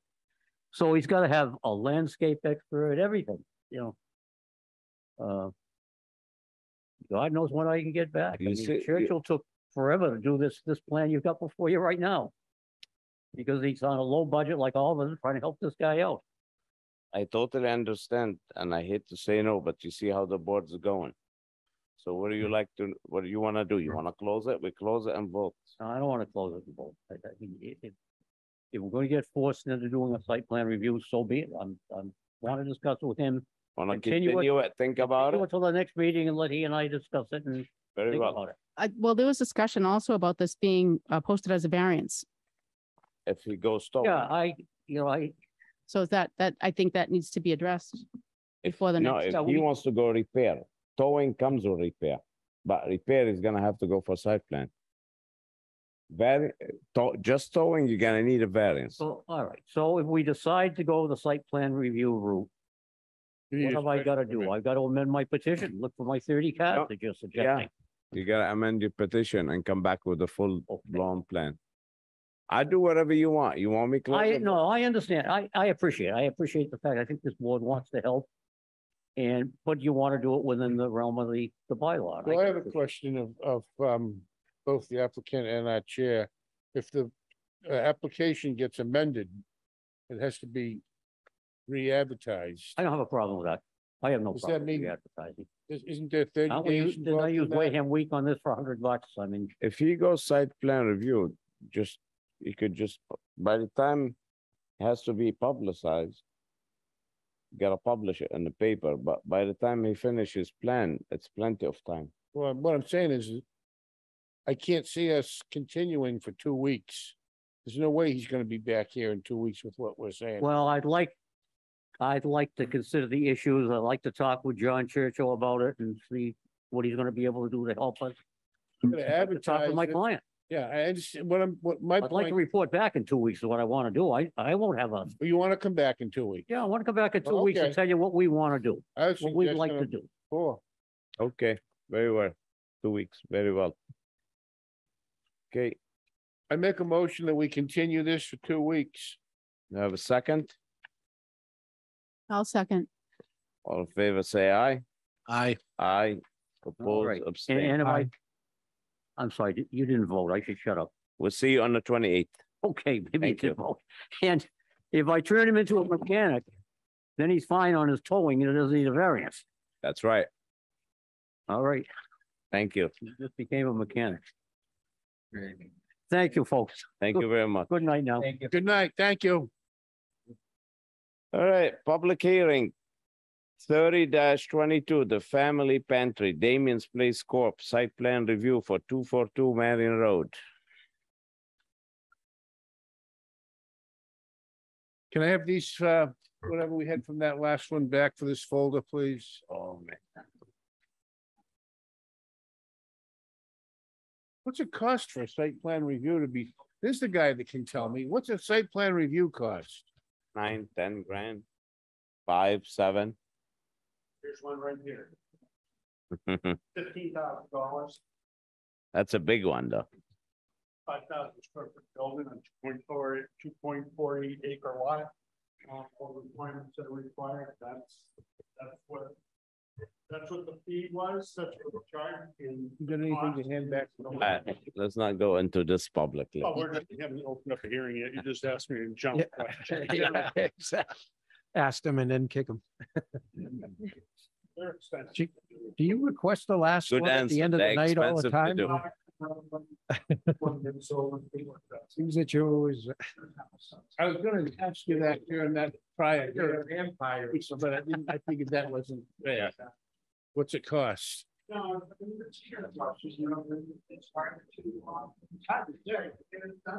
didn't know if it was 2 grand or 20 grand. I just didn't know. Depends how it is. There's no 2 grand, definitely. There's nothing 2 grand. You go to the office, yeah, exactly. I got my teeth cleaned. Yeah. No more 2 grand, believe. I need to, I need to excuse. First class is 2 grand nowadays. Remember, it used to be 300 bucks. First test was 2 grand now? By the time you pay the excavator, do the evaluation, do the plan, more. More than this. Look at about $3,000. It's all, one of the houses are almost $100,000 now. Yeah. Tell me what that is. All the real estate people are buying them up. Let's give us a quick break They're on and any. go to the bathroom. They're on any. Jim, is he sitting? Yeah, he just went to the bathroom.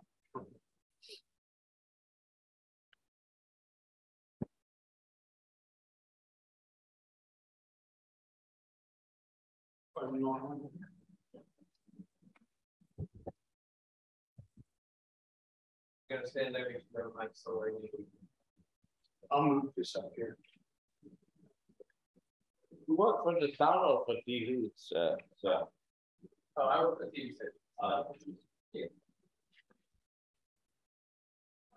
I am one of the 4 full-time employees. Mhm. Not big, I don't-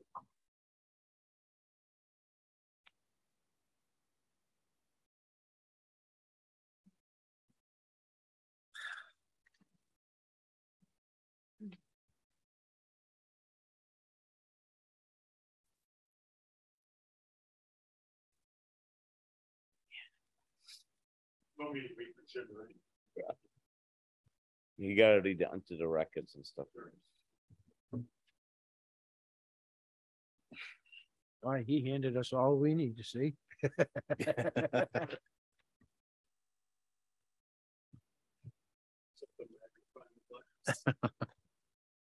I have them built in. It's tough. Some of those have sentences.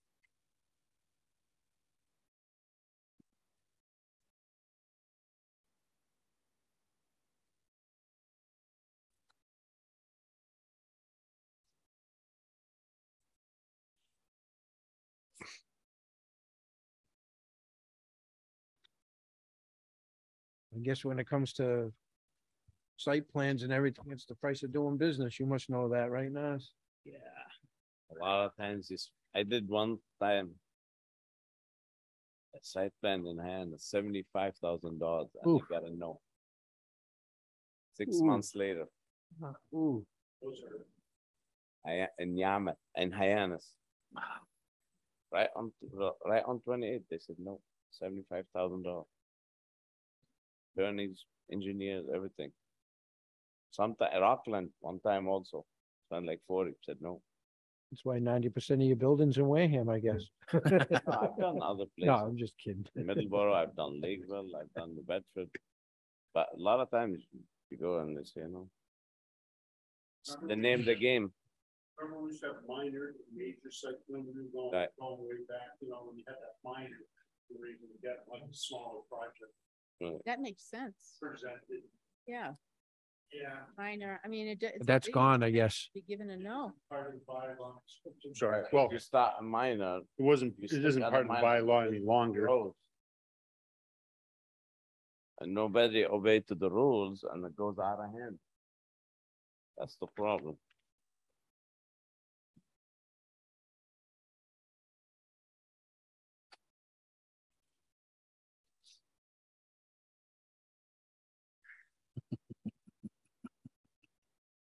Think this one's late. Can't wait till the 28th. Why is it a long one? We've just shipped all of our clients, we Right. just did this whole meeting. We're gonna do it all over again on the 28th plus whatever else comes in. That's why I wish we could, in some kind of a way, push them along. Sorry, I couldn't wait any longer. It's that huge Gatorade you drank. I saw you. It was only a little one. Yeah. Do we need a folder and everything? Need it all. I think the whole box is his. This is a site plan review. We got the, it's in this site plan review. Jimmy, why don't you give me those to read while you pass? This has to be read in. Yes. And you could pass the stuff. Let me take all of this and you take that. All right, notice of public hearing. The zoning board of appeal will hold public hearing on September 14, 2022 at 6:30 PM in room 320 of the Wareham Multi-Service Center, 48 Marion Road, Wareham, Mass. 02571.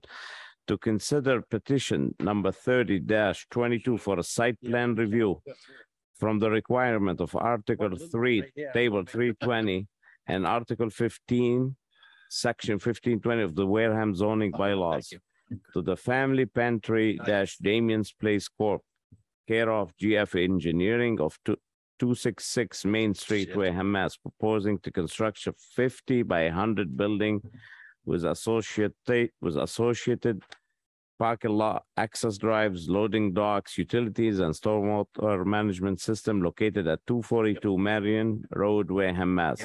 Assessors map 56, lot 1000B in the MR 30 zoning district.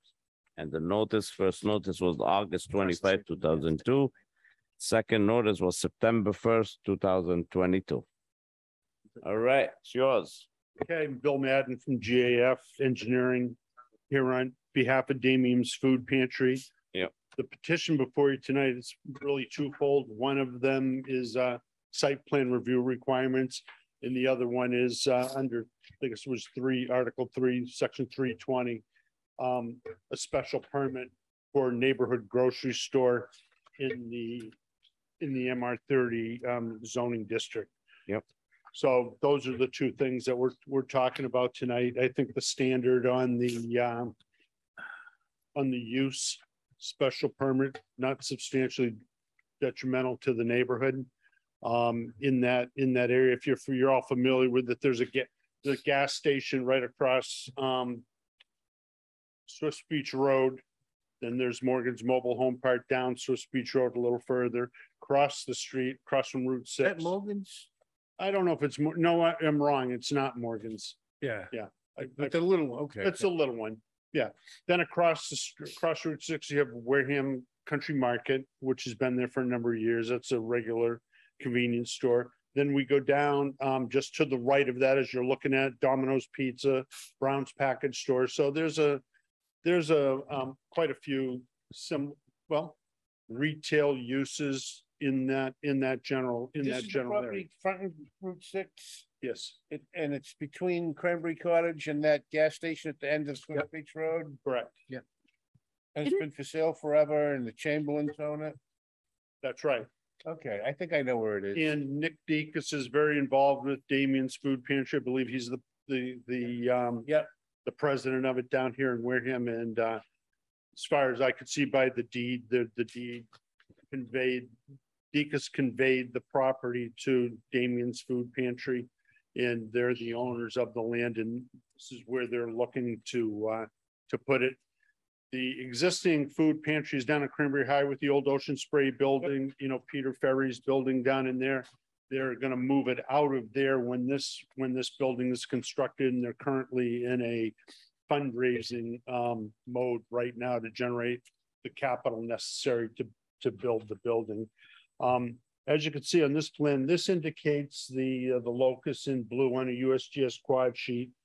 This is on an aerial photograph what it looks like. You can see that half round circle on the lot. That's due to the cell tower that's on that lot. That yeah, property. we granted that. We were. Yep, you So did. did Damien buy the property already? Or are they subject to this approval? No, it's purchased. They own it. The deed and the application. And do they own the land that the tower is on and the tower is a tenant to them now, or? No, the tower was on a Separately owned. separate property. But Okay. there's something we can talk about later, I think, on that thing. But in any event, it's 242 Marion Road. It's an MR30 zoning district. The minimum lot area required is 30,000 square feet. There's 108,000 on the lot. Frontage is required to be 150 feet. We have around, I don't know how many we have. We have a lot. Much more than that. We're able to meet all of our setbacks. We're proposing municipal water. There's municipal water out on Route 6 and on Swiss Beach Road. We desire to take it from Swiss Beach Road. The property has a sewer easement across its frontage, like a 20-foot wide sewer easement. There's a line that runs through there. So consequently, we're also looking to tie into municipal sewer on Swiss Beach Road. And I'll get to those areas on the plan when I flip through the sheets. But that's what the deal is pretty much for the utilities, how we're planning to deal with it. I think that with that sewer easement on Route 6 right in the front kind of restricts our ability landscape wise. We're not able to really plant trees in that thing. It is an easement. So we had to do a couple of things with landscaping. We still provide the landscaping that's required by the zoning bylaw. The parking requirement for a building such as this, it's 1 per 300 square feet. That would mean we need 17 spaces. We've provided 33 on the site, and I'll explain why we are providing 33 on the. Mr. Madden, do you have the commissioner deny or denial recommendation letter. I don't have it on the file. Did he deny you or he just sent you? Well, he sent you to here, but you have that letter somewhere? I can't find it. No, I don't have a letter from the building see it in the commissioner package that in we the were- package. You just came straight to us before going, without You- going to him? I had previous discussions with the prior building commissioner. Commissioner. Yeah, and we talked about how we were gonna go forward with it. He thought initially that it was just allowed by right, but that was not the case. It is a special It is permit. special It is permit. special permit under that. So, we had advanced the entire permit application and put it forward, prior to that. But, I think that just reading the bylaw, I didn't think that I needed him to do that, but He is the commissioner. He's the one who enforced zoning. Dave Requena? Well, The new Paul Turner is now the the, Turner. yeah. He's the one who directs us what to do. But he was not here when we started this. We started with Dave.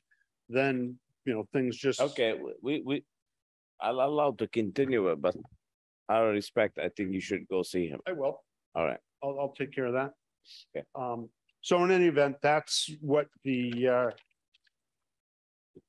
the project is globally, like from 10,000 feet up.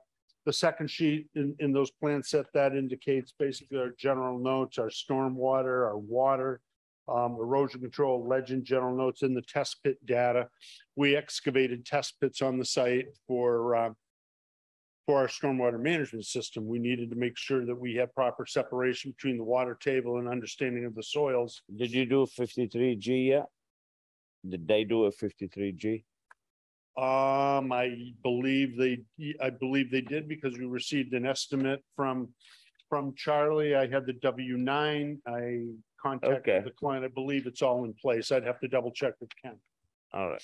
Okay. We haven't heard anything from him yet on that. From Charlie. From Charlie, no, Okay. not yet. I'm sure we will. Go ahead, continue. Okay. The sheet 3, that's a site overview plan. That just basically shows us what we're doing here. Here's our frontage on Marion Road. We're about 220 feet. Our driveway entrance, 24 feet wide, Mass Highway. Curb cut is what we're going to need there. We're about 220 feet away from Brown Street, about 260 from Swift Beach Road. And then the back driveway is about 350 feet from Route 6. So there's a requirement of the zoning that the driveways cannot be closer than 150 feet from intersecting streets and what have you. So, that's how we cited the driveway entrance so that we're compliant with that. How far are you from Brown?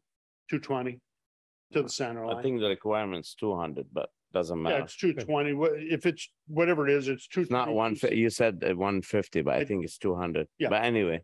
But that was the first thing I checked into when we did it, because there was a member of the planning board that was questioning the distances between the driveway and the roadway. Right. Brown Street, and I knew that we had complied, so that's what I pointed out. We're showing community gardens as a future amenity for the property.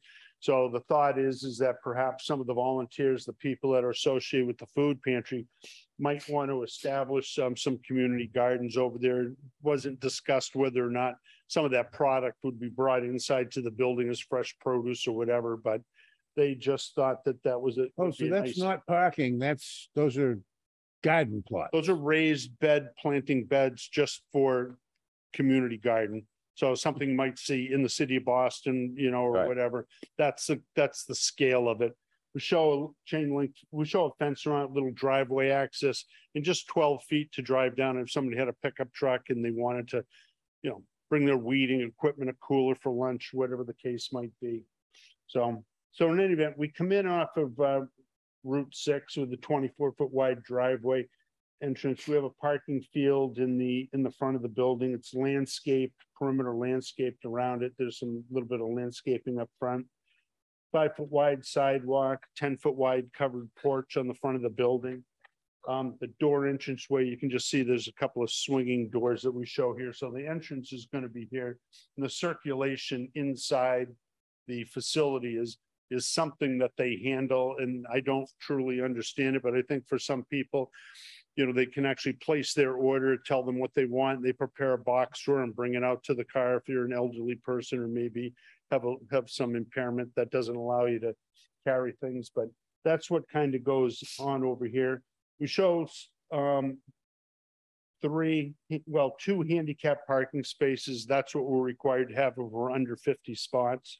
On the, let's call it the west side of the building, we show 4 other parking spaces, and there's a double door that's cross-hatched in the front of that. And that's just to provide some access inside the building. It's not to drive in. It's not an overhead garage door. It's just a double door with basically a flush parking stall. So if somebody had a 2-wheel hand cart, you're bringing something into the door, you're able to get into the building. Circling around the back of the building, we increased the width of the driveway going out to Swift's Beach to 30 feet because we anticipate tractor trailer truck that comes from the Boston Food Pantry once a week will enter in off of Marion Road. We can drive down here on the access drive and then back up to these dock leveler type loading docks at the rear of the building. You have room for that? Yes. And still have exit in case of emergency? Yes. Yep. Okay. We use like a WB 53, I think is the vehicle that we use, but that guy would be down in here and it would still provide access through there. Fire department access is on the very last sheet. Yeah. We show the access is coming in off of Route 6, yeah, going in the front of the parking lot, circulating in that manner, avoiding that loading dock. But that's the plan that we submitted to. Did you get their blessing yet? I haven't received a letter from any town board as of yet. Okay. I asked Ken about that today. He had none to provide me. All right. So a couple of stormwater management systems. We have a sediment forebay and a small drainage basin in the front to take care of this side of the building. We have another one at the rear of the building that's essentially taking the backside. Same general concept, a sediment forebay plus a small drainage basin. So, but that's the overview plan. And this cutout here indicates where we're going to be picking up our water in our sewer.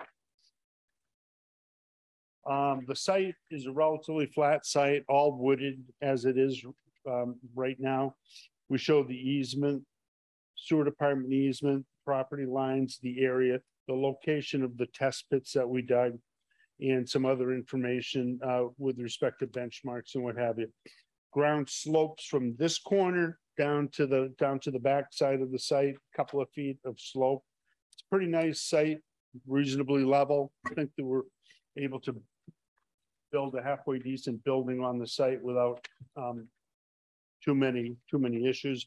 And you can see that's the radius of the adjacent lot that's equal to the fall down zone of the cell tower. This is our layout and utility plan. This shows all the dimensions associated with the driveway, the radiuses and what have you, and the number of parking spaces. The circle in the parking space indicates the number in that small parking field. The sidewalk, the covered porch sidewalk over there. I think it's a pretty nice layout. In the back, we show 6 parking spaces. We anticipate those spaces to probably be the ones that are going to be used by the people that work there. Right now, they only operate 2 days a week between 8:30 and 11:30 a.m. So it's a relatively early morning type of business that they deal with down there with their customers.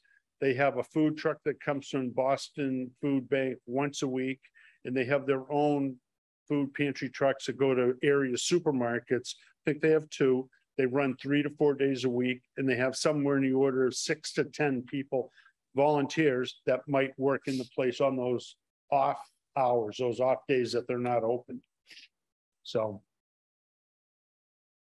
we show our gas, our water, our sewer. We show a pretty wide trench patch. I mean, Dave Requena likes, not Dave Requena, but Dave Menard likes a wider trench patch. So instead of having individual trench passes, we're going for like a 40-foot wide 40-foot wide trench patch. I think we show flowable fill is what we're gonna use as opposed to gravel in here. This is grading and drainage. Where it's such a flat site, we're trying to sheet flow as much of the site as we can to each one of these sediment bays. We're just using paved waterways off the parking lot into the sediment bay. Then there's an overflow stone spillway that deposits the runoff into the drainage basin. Those are really infiltration basins. So the water, after it's pre-treated going through the sediment bay, it'll be discharged into the drainage basin, and it will infiltrate into the ground. And we designed them both the same. The contributing area here for basin 2 is a little bigger than for basin 1. Consequently, it's a little larger.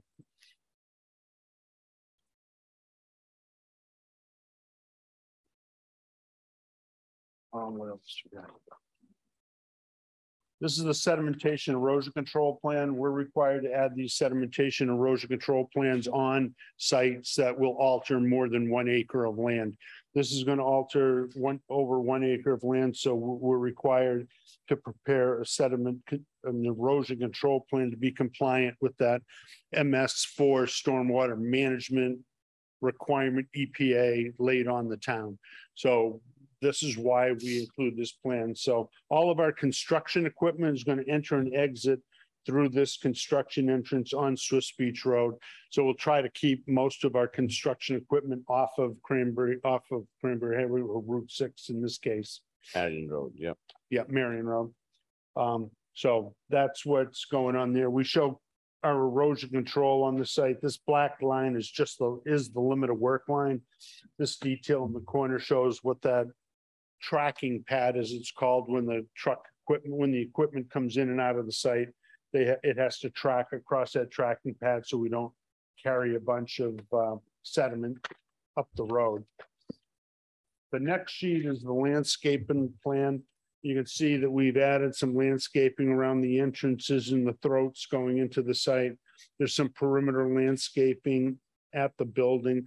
The islands are landscaped a little bit, and then we have more perimeter landscaping up in here, and a little around where the stamping those plans. Ed Fuller stamped those plans.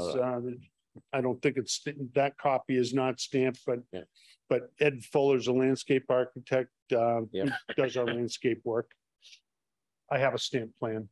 Plant list is over here on the left-hand side of the sheet, and it gives the size, the quantity, description. Coming in, what's the radius of the curb? This right here? Yeah. 30. Coming in 30? 30. Yep. You might need 50 for tractor trailer. And yeah, well, if you're coming from Marion. If we're coming from Marion, right. You're gonna have to go to the state, right? Yes. I think you should do 50. If you get tractor trailers, we need 50. Leaving 30 is fine, but coming in. Well, it's difficult with Mass Highway because they'll tell us what they want it to be. I think they'll ask for 50, but anyway. Well, I don't know. They were going to enter on Swiss Beach.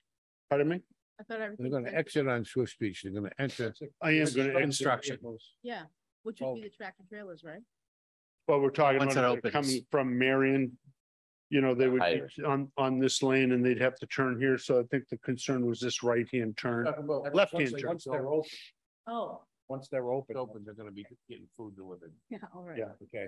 I got it. I You can do what I meant. got where you were. In the remaining sheets, let's see, where's. I think sheet number 12 is the one that shows. Sheet number 12 shows the fire department apparatus turning movements. So we show them coming in off of Marion Road, coming across the front, turning and exiting out and looping in that direction. But I'll make sure that I get we'll have to get the letter from the fire chief at some point. Right. On that. The building, there's a rendering of what the building is going to look at. It is going to be essentially a metal building. But we're trying to add a few features like the awning type covered porch on the front. There'll be some Don't know if those would be opaque or whether they're gonna be clear panels at that higher level to let some light into the building. I think it's gonna be pretty good. And then it shows the light, the windows on the side. And on the front, I think it's gonna be a half wall of, say, texture, whether it's masonry or simulated masonry or something, and then go back up with the same features of the building. We're gonna want accurate architectural plans, so if they're gonna put windows, I wanna see windows after. Sure, and So Dennis- whatever they provide, they're gonna do. No, that's what the goal is, because we're pricing out the building, to a contractor, so we need to Right, know but that. in other information. words, if they come back, we don't wanna see a building. I personally don't wanna see a building without the windows after that. You presented us with windows. Understood. Or like the masonry in the front, so, So I personally, I would. As per plan. provided. Exactly. My back is killing me, just sorry about that. So make sure you pass the message. Yeah, I mean, there is an architect involved. Dennis Caldwell is the architect. All the construction has to be conducted under controlled construction. So our plumbers, mechanical, electricians, architects, they all have to sign the affidavits for the work. So. But we will have an architectural plan eventually, right? Yes. All right, okay.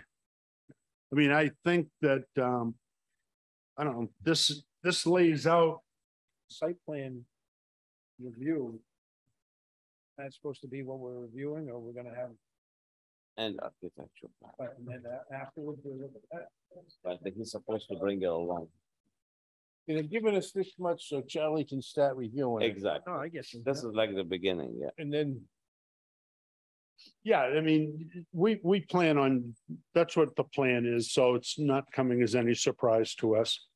As far as that goes, the hours of operation, as I spoke, are gonna be 8:30 to 11:30 on Thursdays and Saturdays. They might entertain like a Tuesday if demand is such that requires a little bit more time.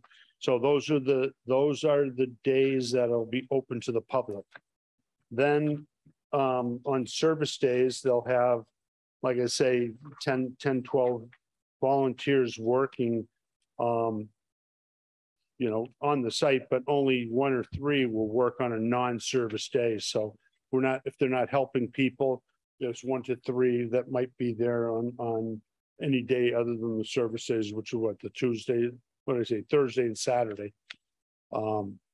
We show 33 parking spaces, 2 handicap. We show no site lighting. We have no exterior poles on bases shown. We've shown some conduit for future, but right now we think that wall pack units on the building, under canopy lighting at the front porch on the front will provide enough security for that building.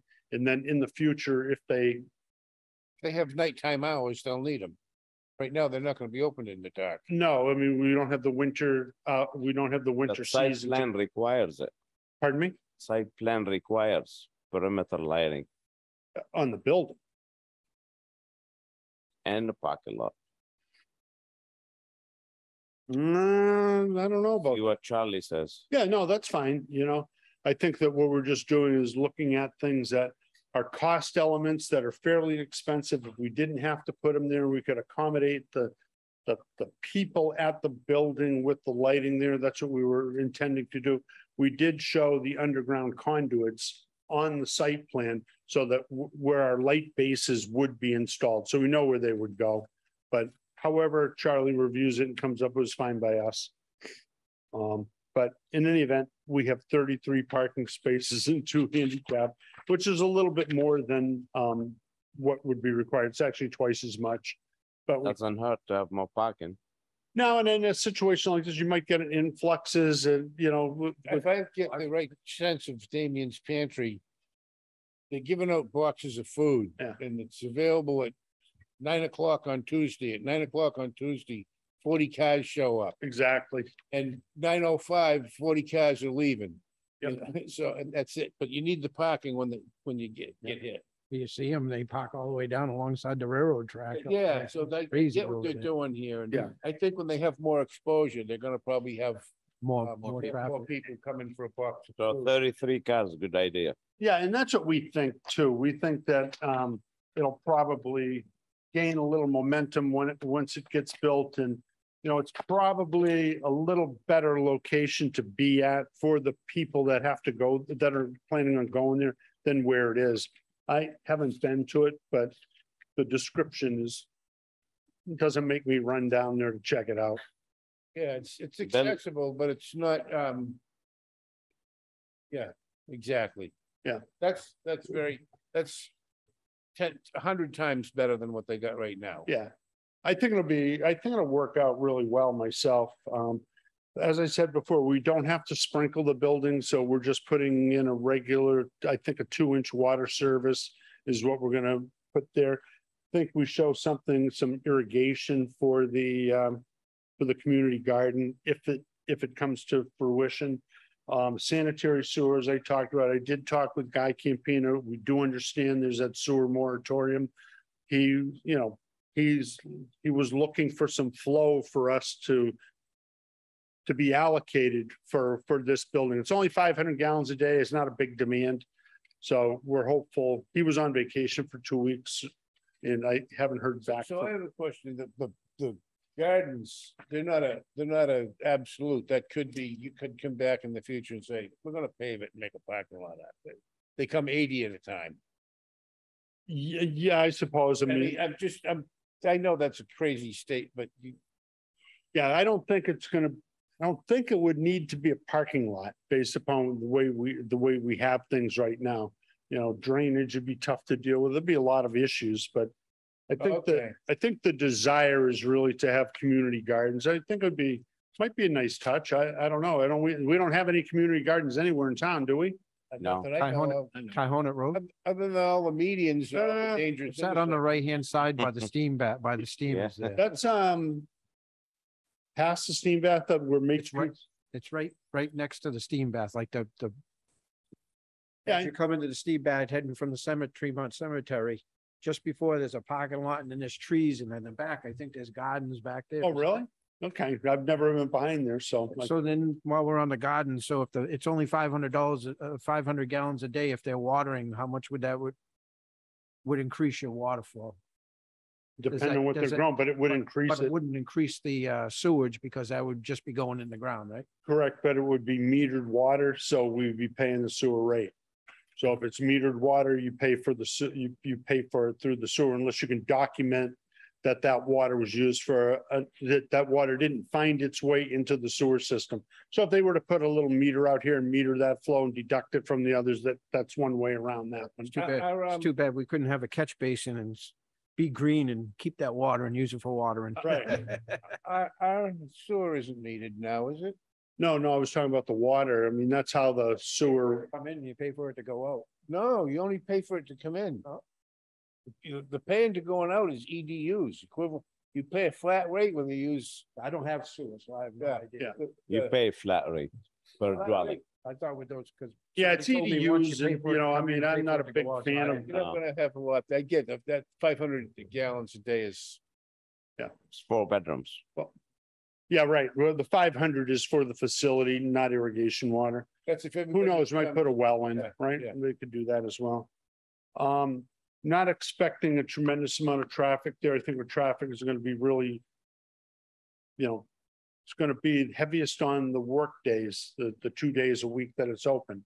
So we weren't anticipating like 100 vehicle trips. It's not gonna be like a Dunkin' Donuts. It's not gonna be like a Wareham Country Market. It's not gonna be like a package store. We're just gonna very, very benign traffic on this site. At least that's how we're viewing it. The way things are going and the price of food, we might all be in that line. Yeah, exactly.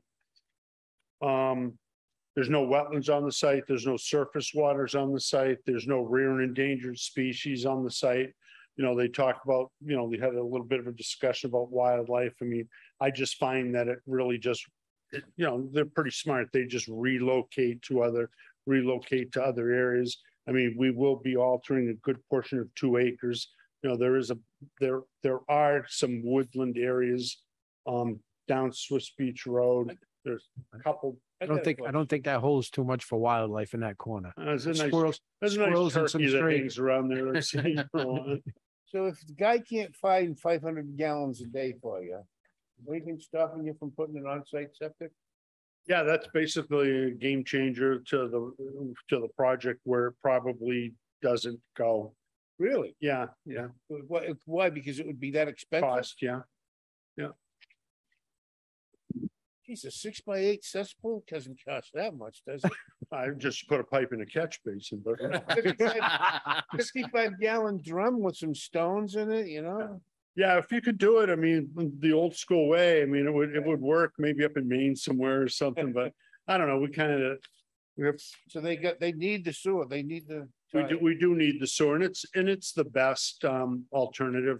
You know, we show a drop in. Yeah, I get that part of it, but I just. I think they find it. I think they're working hard to come up with 500 gallons. I know there's a couple of jobs that we've worked on that haven't met the prior demand. So we know there's a few gallons floating around somewhere, but how it gets allocated, I don't know who's in line. But 500 gallons, nothing. Like No, I it's said, not. it's a 4-bedroom house. yeah, no, it's not much at all. So, okay, I guess, I know I'm tired. I'm sure everybody's tired. Just a So- quick question. Go ahead. The dotted line that runs all the way up and it kind of goes in the middle of Route 6 and then comes all the way back around and I see shaded zone X and zone X. Flood. Yeah, That's those are the that's the flood, flood those are zone? the flood zones. So we're all in like the 100-year and the 500-year flood Okay. zone. No, I was just curious because it's Yep. just the way it goes out into the road. And then from the center of Route 6 to the park and right, there's certain number that you're supposed to have. From the center of Route 6. It's just that I've run into it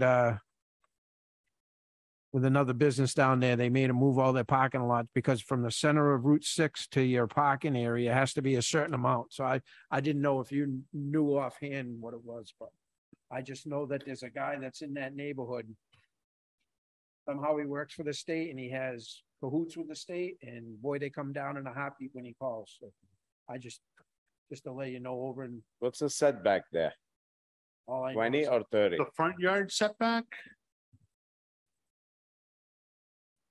I'm just looking at the It's parking lot. 20. 20. So I'm just curious, because that guy, just from my knowledge, he called them down, they came out, they measured from the center of Route 6 and said, all the parking lots have to move. So I just didn't know, I didn't want you, I mean, I thought maybe you might know offhand. Well, I think that maybe some of the things you could be referring to is like, you see some parking lots that are actually in the layout of Route 6, in the layout of Marion Road. And that's when a guy might measure from the center line and pull his tape. So you got to move these cars back. I mean, ours is designed the way it is. So, you know, I think that we're. You know, like Cranberry Cottage? I Yeah, guarantee you those that's- parking are out on the Right. highway layout. Yeah. Not anymore. Oh, is that the guy? Well, I mean, I was going to say that. Put it this way, I know the guy that moved all of them, so. Oh, there you go. And there's another one down I in haven't been there Marion for a while. on Route 6 that, you know, they've been parking in the layout there forever. That's going to come to a screeching Is halt. that they're parking? I'm not working on that job. I just know a little about it. But our There might parking be a lot gas is, Station along the way there that's not doing it. So our parking lot is 18 feet from the layout line. So we 18 feet from beyond the line layout. back, right? So they can't be saying move those curb 18 stops. feet, you need 20. No frontage for the building, not for the parking lot. Yeah? Yeah. Okay. We'll see what Charlie says. I'm tired. So this is the deal. we throw it on Charlie and say we're tired. I mean, if some, everybody stop me if they want to. So 53G account, make sure Charlie's comment, fire department, sewer, I'm sure you find sewer, landscape and architect, you gotta stamp it. Architecture plans. Yep. And what else? Think with me, guys. I think You said the can- lighting. well, Lighting. Well, we'll see. We'll hear from Charlie. Lighting is a good question. And also, I recommend don't restrict yourself with the operation hours. Make it 8 to 5. Because it could get busy. Well, I think we'll, It could get super busy. I think we'll ask for that, but we just wanted to tell you that this is how the. Right, how but it then you have to operates come now. back for modification. Just do regular hours. If you want, if they No, want. that's a good point. I mean, this way you don't have to come back. A little bit of aggravation. Right. And us some more time. You taking this home? No, all yours. Remember elastics for these, Jim? What else? Anything you want to add, Troy, Rich? Nope. For them A to good come back? project. I think so. think too. so. I think myself. I like it. Okay, you want to add anything for them to bring next time? Damien's No. Pantry comes a long way if they get that. Jimmy, you want to add something before we send them away? I make a motion to continue. Okay, we have a Half what motion we're to doing. continue. Do I have a second? Second. Second by Troy. All in favor, say aye until the 28th. Aye. Aye. Oppose, abstain. Yeah. Next hearing on the 28th. Try to push everybody. Maybe you could wrap it up next time. Yeah, I'll push it. If it doesn't look like the push is working, I'll just bump it out, tell you in advance, so we. don't- Yeah. Yeah, just What else were you saying? You rattle. architecture plans, Yeah, got it. Charlie's comments. I'm sure he'll come back with the comments fairly soon. Hours of operation, landscape and lighting. Like I said, Charlie, what else? Sewer, I'm sure guy would find 500 gallons for a good cause. Then the review where you said something about the driveway entrance. And the commissioner, I'd like you to visit the commissioner. You don't take, are you taking those? Okay. Just make sure this is what we'll, because keep in mind, if we grant you a permit and he finds something else, he doesn't have to give you a building permit. I'm sorry? Jimmy, if you, Listen, if the relief you're asking for and you go see him after we grant you and he comes up with something else, he doesn't have to give you a permit. So just go see him, make sure you're on the same page. Yeah, get off in the proper even key. Right. If you need the relief from the different article, you're gonna have to include it so he doesn't turn you down after you do all that work. Okay. All right. Very well. Anything else, you guys, before we adjourn? Well, I heard a second. I didn't get a motion to close. I thought Okay. we seconded. And then a second. Second, all in favor, say aye. Aye. So I, Aye, oppose, abstain. part we didn't do, I don't think. Yeah. I thought we were done. Thank you, Bob. I'm Bill.